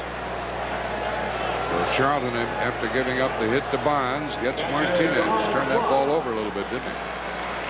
Looked like it. Good location. It did have a little action away from Martinez. Good location right on the outside corner. 1 on, 1 out for Don Slaught. He's had a double and given a walk. 1 for 2. First pitch low. And once again, Lou Piniella's playing for 1 out. There are a lot of teams that don't do that. Duncan is straight away at second base. Larkin is straight away at shortstop. They're not cheating for the double play. See Duncan away from second, Larkin the same at short. And the pitch goes low, ball 2. They'll take the double play if it comes their way, but they're not playing out of position to try to enhance it. That's right. They're not cheating the second baseman towards second base. They're playing straight up and making sure they get 1 out. Pretty picture here at Three River Stadium. And Slaught hit it foul. 2-1. We have a doubleheader tomorrow on CBS, live at 3 Eastern Time. Game 3 between Boston and the Oakland A's. And then the second part of the twin bill tomorrow night at 8 Eastern for Game 4 of this series between Cincinnati and Pittsburgh. That's tomorrow on CBS. These Pirate fans hungry for a rally. Bonds at first, 1 out. And he dropped a strike in there, 2-2. You see that Charlton hasn't thrown over to first. He's not that concerned with Bonds. Leading by 3, 5-2 the score here in the 8th. He wants to get it out. Bonds might just run on his own, but he's not going. And it just missed. 3-2.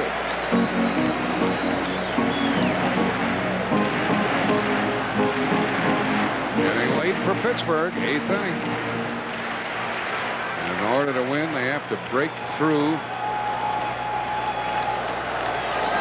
this Cincinnati bullpen. It's ball 4, and the tying run will come to the plate. The 4th walk given to the Pirates today.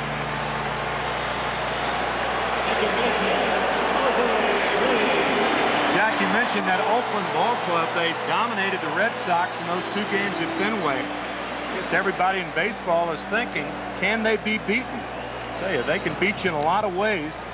Starting pitching, bullpen, defense, the long ball, the average, the stolen base. What do you need? They have it. Jose Lean is up. He is 1 for 3.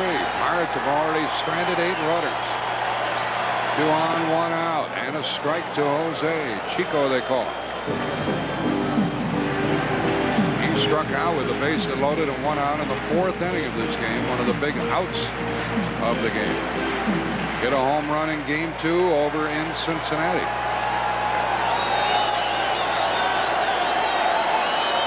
And Charlton with a spin move to keep Bonds close.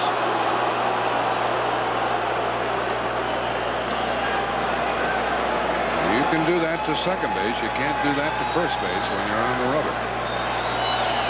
Lean. Ball 1 low.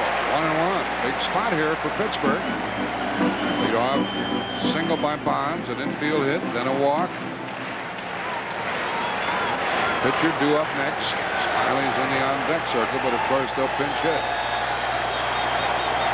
Pirates trail by 3. Lean was late. 1-2.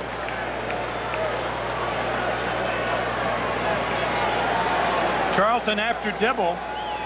Fastballs followed by more fastballs.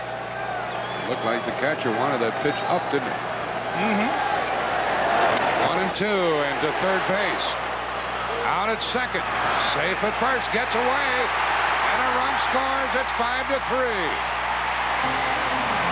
And Duncan really didn't have much of a chance to complete the double play. Well, that's because they were playing straight away. Once again, you do take that chance. Duncan had a long way to go to second base. He wasn't cheating as he normally would, especially with Jose Lean batting. Lean has that inclination to go the other way, so because of that, Duncan probably should have held the ball. But he elects to go to first off balance. Even a good throw doesn't have Lean, but the bad throw scores Bonds. In between hops, skips by Bensinger, and Bonds scores easily. It took Duncan a long time to get to the base. We're going to have a pinch hitter. Tying run will be at the plate in the person of R.J. Reynolds. He'll bat for Smiley here in the 8th. Smiley pitched 2 shutout innings. And ball 1. Runner at first, Lean swiped 8 bases this year. This pinch hitting role has been the primary role for R.J. Reynolds all year. He's a switch hitter. Had 8 pinch hits during the season. Knows the strike zone, and he takes ball 2. 5-3, the Pirates have closed the gap. An error by Duncan was the first error of the game. They're 2 out.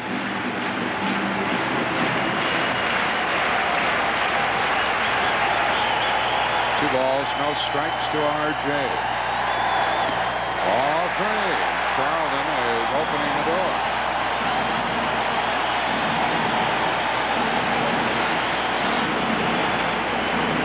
Speaking of opening the door, that's exactly what R.J. Reynolds was glad he could do Saturday. After he was driving his Corvette to the workout, and he was rear-ended. His head went a bit against the dash. He had a headache, a sore back.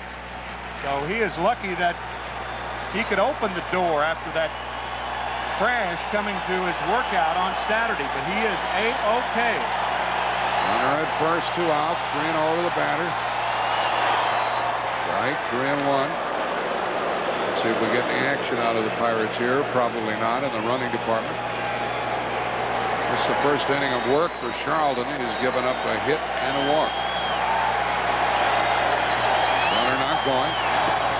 And he swung at it, says the umpire, or it was in the strike zone. 3-2. Just caught the outside corner. As you see, Joe Oliver outside, and that ball was indeed a strike. Benzinger drops behind Lean to a go with a pitch.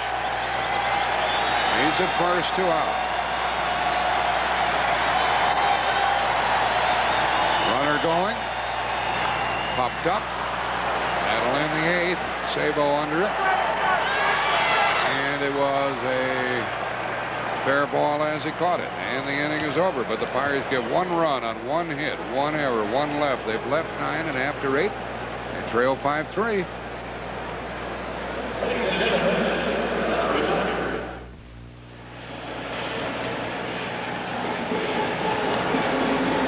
We started the day tied at a game apiece, and the Reds carry a 5-3 lead into the 9th.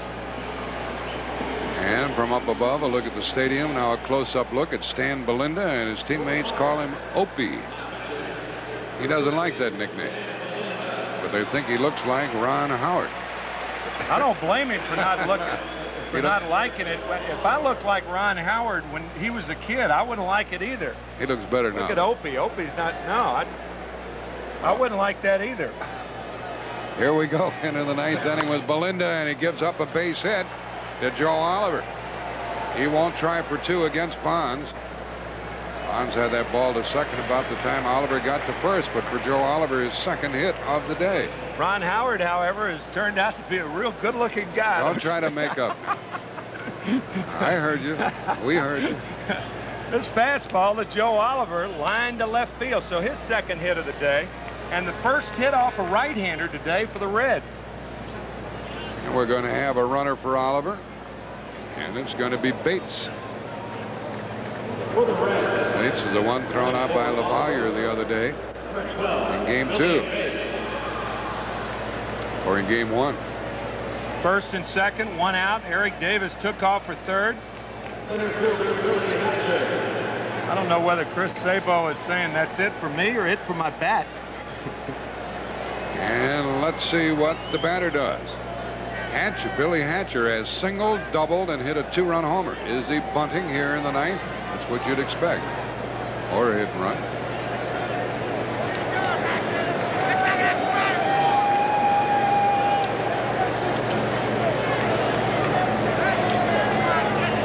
Billy Bates, the runner. Hatcher bunting foul.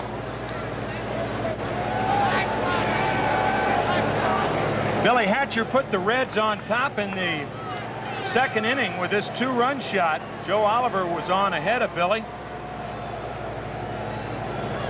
A 2-run homer, a 3-run homer by Mariano Duncan, and that has been it for the Reds. They have a 2-run lead here in the 9th. I'd like to get this runner all the way around. Bates with the lead, nobody out. Belinda steps off. With Hatcher bunting there, you would assume that Lou Piniella will be pinch hitting for Norm Charlton, who's on deck. Nobody's warming, however, for the Reds right now. A pitch missed outside, although Randy Myers warmed up early, so it won't take him long to get ready.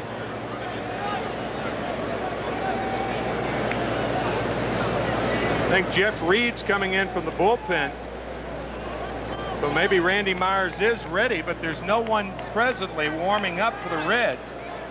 And if that's the case, unless you're going to take Charlton out of the game, why are you bunting here? Leadoff man is on. Belinda steps off. A base hit by Oliver. Bates is running for him. And Hatcher is at the dish. He's had 3 of the 11 Cincinnati hits.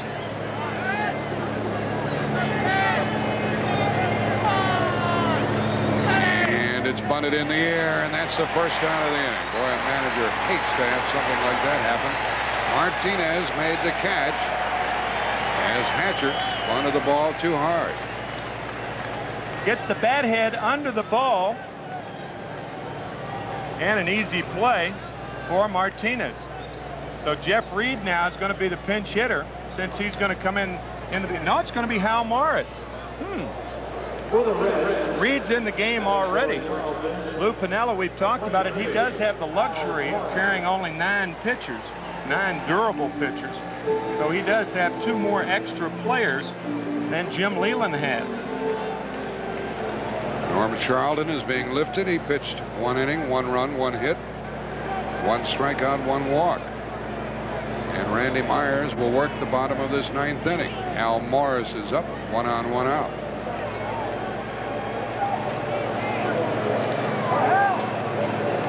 Morris in the playoffs is 1 for 4. Had a terrific season for Cincinnati. And he fouls it to the screen. It's very unusual for nobody to be up in the Reds bullpen. Randy Myers had warmed up earlier, but he just threw a few pitches. There he goes. There you are, on cue. He'll work the 9th. And it won't take him many pitches to be ready. He's loose, isn't he? In more ways than one. He's smiling, laughing, talking, jabbering. Bates, the runner at first, being held by Martinez. There goes the runner, and it's a perfect hit and run, and it's going to result in a base hit. And Bell did a good job of getting back to knock the ball down and prevent the runner from going to third. So Piniella does some running, and it pays off. Otherwise, that would have been a double play. Well, sometimes you have the wrong guy covering. Jay Bell is covering on this play. Had it been the other way around and Jose Lind had been covering, could be a double play, or at least 1 out. But Lind is playing Morris to pull, so it would make sense that Bell would be covering. And he makes a nice recovery there to prevent Bill Bates going to third base. So instead of 1st and 3rd, it's 1st and 2nd. It was a nice play by Bell. He recovered nicely. And there is 1 out, and Larkin is up, and he could blow this one open for the Reds, who lead by 2. 5-3 Cincinnati, 9th inning, 2 on and 1 out. Belinda in trouble in his 1st inning of work. Larkin has had a hit, 1 for 4. Ball 1 to him.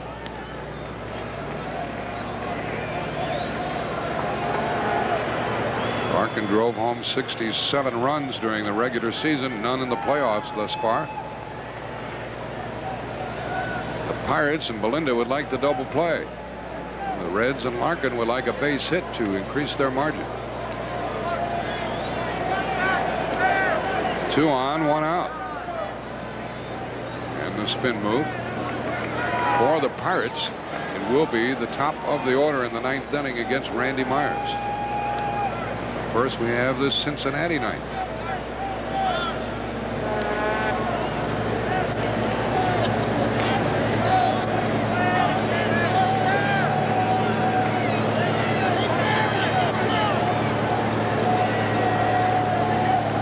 Belinda followed Zane Smith to the mound.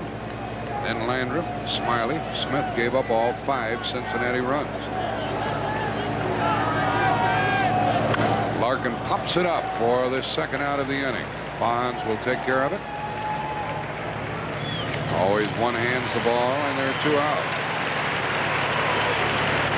In the Pirate bullpen, the left-hander is Bob Kipper. When now another left-hander, Bob Patterson, joins him. Ted Powers sitting and watching. Pirates have 11 pitchers on their playoff roster. Cincinnati has 9. We're at Three Rivers Stadium. Pittsburgh, 9th inning, 2 on, 2 out. The score 5-3 Cincinnati. There's the line score. The Reds have hit 2 home runs. Here is a half swing, and the batter held up. Duncan, he's had a single and a home run. Dutch Renner, the umpire, said he didn't swing.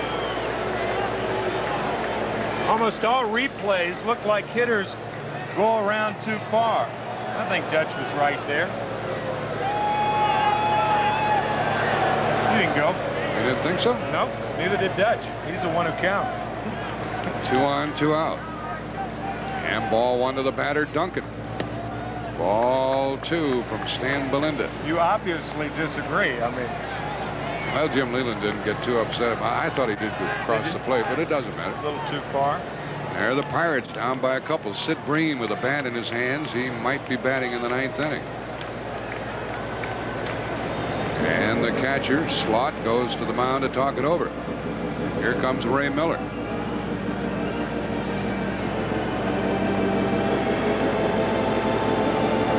We're in the gloaming here in Pittsburgh. Game started after 3 o'clock local time. Now we're a little after 6. These Reds would like very much to get more, and Belinda's job is to keep it a 2-run game and give the top of the order a chance at it in the bottom of the 9th. King, Bell, and Van Slyke, unless they go to Bream or LaValliere or some of the other left-handed hitters they have. It's funny how baseball popularizes some words. I bet nobody would ever even use the word gloaming had Gabby Hart not hit the home run in the gloaming when 1938, 52 years ago, about this time of year. You're right about that. 2 on, 2 out, 2 balls, no strikes to Duncan. Duncan has the big hit today, a 3-run homer in the 5th. Billy Hatcher hit a 2-run homer in the 2nd, and the Reds have never been behind. Cincinnati tied it in the 4th. The Pirates tied it in the 4th, and the Reds regained the lead in the 5th. Duncan lines one, and it's a base hit. Bates will come to the plate, and Van Slyke's throw is too late, and another run for Cincinnati, and the man over to third. The 3rd hit of the day for Duncan. He's driven in 4 of the 6 Cincinnati runs. Bates, the pinch runner, scores. Don't overlook that move by Piniella. And it is a 6-3 game. And don't overlook Hal Morris pinch hitting for Norm Charlton. Morris with an infield hit. Bates was the pinch runner. So Lou Piniella tried to get another one. He got at least one. And between Duncan and Billy Hatcher, they have driven in all 6 runs for the Reds today. The throw by Van Slyke is high toward the 3rd baseline. A nice play by Don Slot, but on the play, Morris goes to 3rd, and Bates scores easily. Bates put the shoulder down. He wasn't going to be deterred. Van Slyke really didn't have much of a chance to throw him out. He gave it a try, and it's 1st and 3rd, 2 out. And a breaking ball, strike 1. To the batter, Chris Sabo. At 3rd base, the runner is Hal Morris. Duncan, with his 3rd hit of the day, is perched at 1st. And there's the score, 6-3. Ball high to Sabo. Sabo 1 for 4. And 2 out of 11 in the 3 games. Well, the Pirates thought they were out of it perhaps when Larkin flied to left. But Duncan nailed him. Pitches ball 2.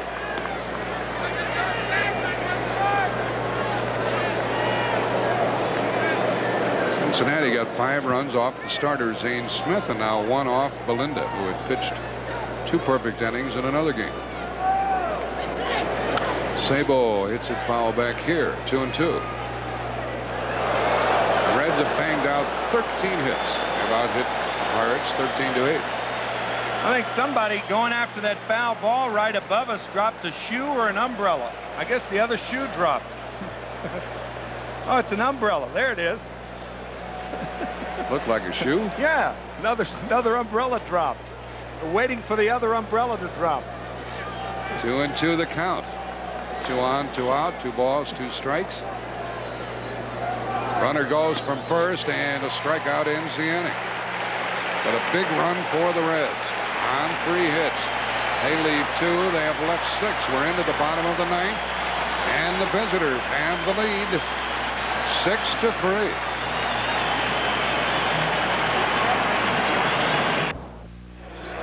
You know, the purists say that you don't make one-handed catches.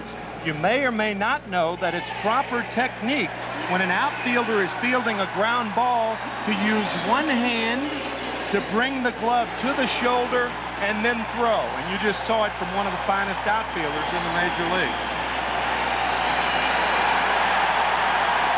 Well, now the crowd gets into it here as their ball club trails by 3. There's Van Slyke. Let's do it, they say. The Pirates, as we showed you, have not been good at coming from behind, and they're going to have to try it against one of the best relievers in the game. First of all, the catcher is Jeff Reed. After Oliver got the hit, they pitch ran for him. Now the pitcher is Randy Myers, who had 31 saves during the season. Jeff King's the batter, and ball one. This is the second playoff appearance for Myers. He gave one walk in an inning and 2/3 in the second game, which Cincinnati won. He finished the game. King is 1 for 4, and that's a strike. It's 1-1. These two teams split during the season, 6 wins, 6 losses, but Cincinnati won 4 out of 6 in this part. And a foul ball carries into the stands as Myers came chasing over. He expected a big gust of wind to blow the ball back to him. That's Myers for you. He applies himself. Well, he's a tenacious competitor, and he was traded for a tenacious competitor. You don't see many pitchers near the dugout. Open the gate, Randy said. Oh, baby, don't go running in here. The reason that trade was made, the Mets needed a left-hander that threw ground balls. Randy Myers is not a ground ball pitcher, and he fits in very well with Rob Dibble and Norm Charlton. Myers was a short man who could go on his own, and did this year, the relief man of the year. Jeff King took a strike. He went around, according to the plate umpire, Paul Runge. That's the first out here in the 9th inning. King apparently didn't think that he had swung the bat. That's the first out in the 9th. Well, you saw Mariano Duncan almost go around, and now Jeff King's probably saying, hey, I didn't go around any more than Duncan did. Just about the same. About the same, yeah. One was a strike, the other wasn't. Myers has retired the first man, and the Pirates need 2 runners to have a chance. They trail 6-3. And the batter, Jay Bell, takes a strike, as he should after showing the bunt. We're tied at a game apiece. This is the 3rd game. And we'll see who gets the edge. On the corner, and that's strike 2. Randy got the edge on that one, the edge of the outside corner. He did. Say, when you throw that hard and you live on the edge like Randy can, I mean, he's a control pitcher along with a guy who throws hard. And he struck him out on the outside part with a fastball. Second out of the inning. See, this pitch is not on the fat part of the plate. It's right on the edge. Randy Myers continues to live on the edge. And now the Pirates, with 2 out and nobody on, trailing by 3 in the 9th, will have the left-handed batter Van Slyke up there. Andy has walked. He's 0 for 3. Ball 1. And he's 2 out of 11 in the playoff. Jackson, Dibble, Charlton, Myers, they used all 3 of the nasties today.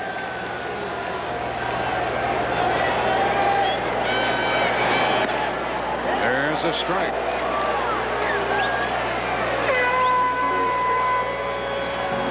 Two out in the bottom of the 9th inning.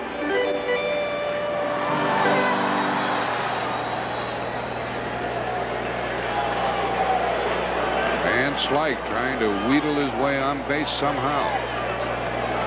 Tony and Bonds to follow. Long fly ball into right, curving and going foul. Keeps the score 6-3.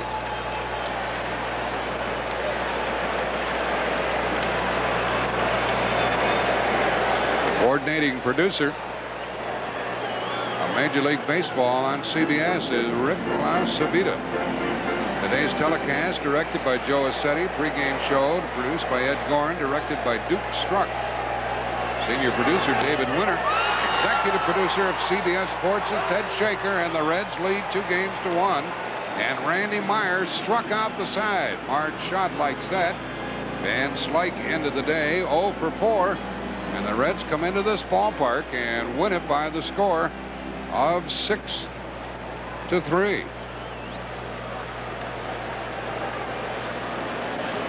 Pittsburgh Pirates left 9, and that made the big difference in the game. Cincinnati left 6. They popped the long ball. Hatcher and Duncan with the home runs. And the Reds are on top 2 games to 1 after winning today 6-3. We'll have some interviews coming your way.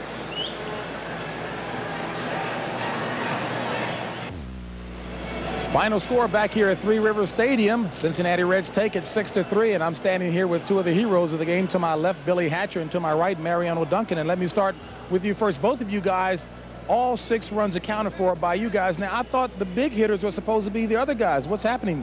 Well, you know, Lou just told us, you know, we got to make something happen. And Mariano, he's been hitting lefties all year very, very hard. So, you know, I'm just trying to get on base, batting 8th. And today was just one of those days that was me and Mariano's day. You made a comment to me in Cincinnati about the kind of pressure you played with in the second half of the season, and certainly you look awfully loose out here today. Yeah, it's fun. You know, you play a 162-game schedule. That's when it's the toughest. When you get into the playoffs, you have fun because you're playing the same team 7 games. You only have to concentrate on that team, so, you know, it makes it a lot funner. Last question. Game 6, 1986 National League Championship Series, Houston against the Mets. You hit a home run in the 14th inning to tie it up. Was that home run bigger than this one or this one today? Well, that one in the 14th, I wanted to beat the Mets really, really bad. You know, that was probably the best thing that ever happened to me as far as playing baseball because it was a thrill I'd never forget. I mean, running around the bases, the people in the Astrodome were just going crazy. I was nervous. I was shaking when I sit down because I really didn't know what I had done until the next day after we had lost. All right, congratulations on an outstanding game. Thank you. All right. All right, let's turn around to Mariano Duncan. San Pedro de Marco Reese down in the Dominican Republic. Some outstanding ball players from down there. Yeah, that's a lot of good ball players, but you know, first of all, I'm very happy that kind of game what I have today because, you know, I want to show to the fan, and I show to a lot of people that then, like the people say that the Eric Davis is supposed to carry the team.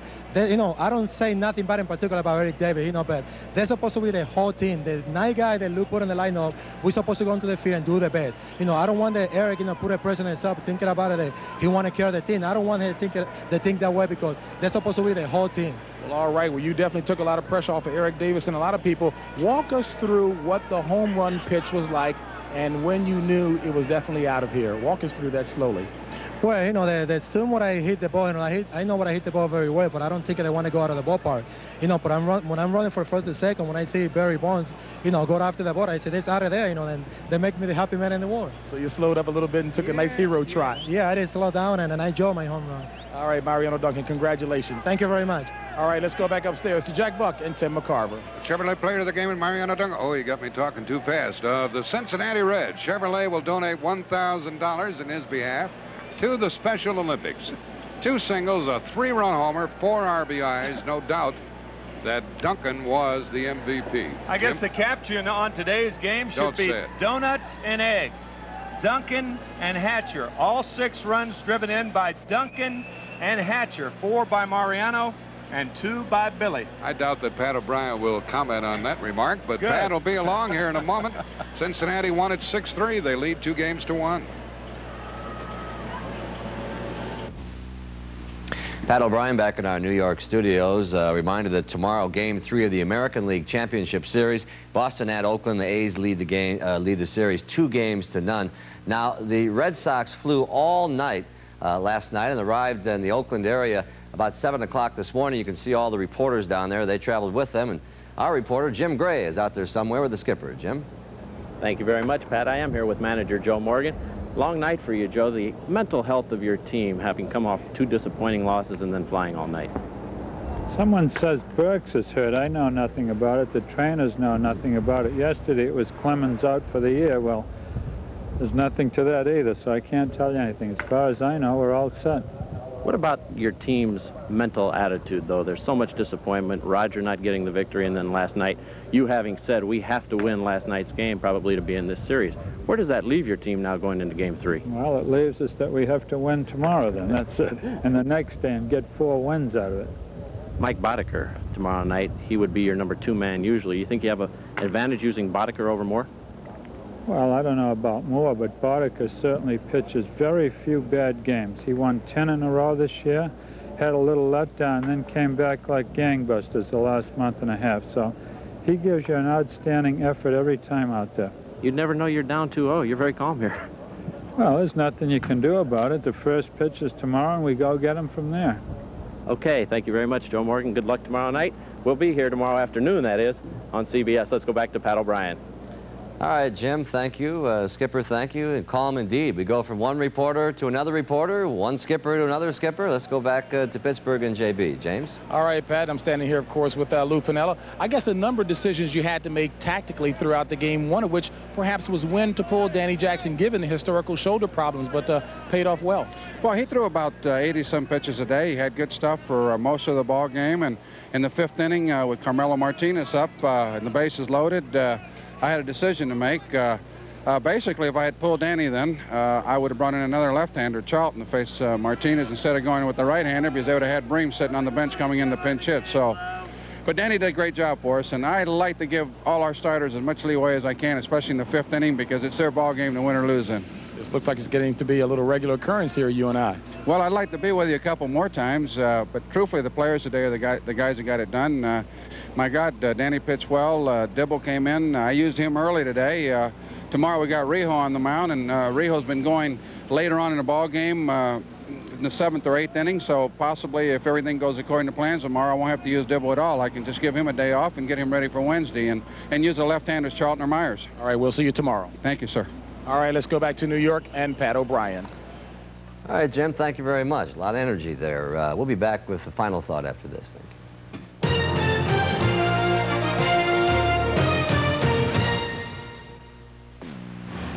It's always nice to win a game, but it is oh so sweet to win in somebody else's building. And there are the Cincinnati Reds after going up 2-1, and the skipper there in this series. And it resumes tomorrow. We'd like to remind you that tonight here on CBS, we begin with Uncle Buck. That's not about Jack Buck. Uncle Buck, followed by Major Dad, and then followed by the 24th Annual Country Music Association Awards, always celebrity-packed in that event. Reminder that tomorrow we'll be back to bring you a league championship doubleheader beginning at 3 o'clock Eastern Time with Game 3 of the American League Pennant Contest. The Boston Red Sox, trailing 2-0, will send out Mike Boddicker against the world champion Oakland A's. They'll counter with Mike Moore. Then at 8 o'clock Eastern Time, join us for Game 4 of the National League Championship Series. The Cincinnati Reds will start Jose Rijo. The Pittsburgh Pirates are coming back again with Bob Walk. And so, until tomorrow, for Jack Buck, Tim McCarver, James Brown, and Jim Gray, I'm Pat O'Brien. Good night, everybody. CBS Sports coverage of Game 3 of the 1990 National League Championship Series has been brought to you by Lexus LS400 and ES250 automobiles, the result of a relentless pursuit of perfection. Lennox, when it comes to quality in heating and cooling, must be a Lennox. And by AT&T, the right choice. Once again, the final score from Three River Stadium in Pittsburgh, the Reds 6, the Pirates 3, and Cincinnati takes a 2-1 lead.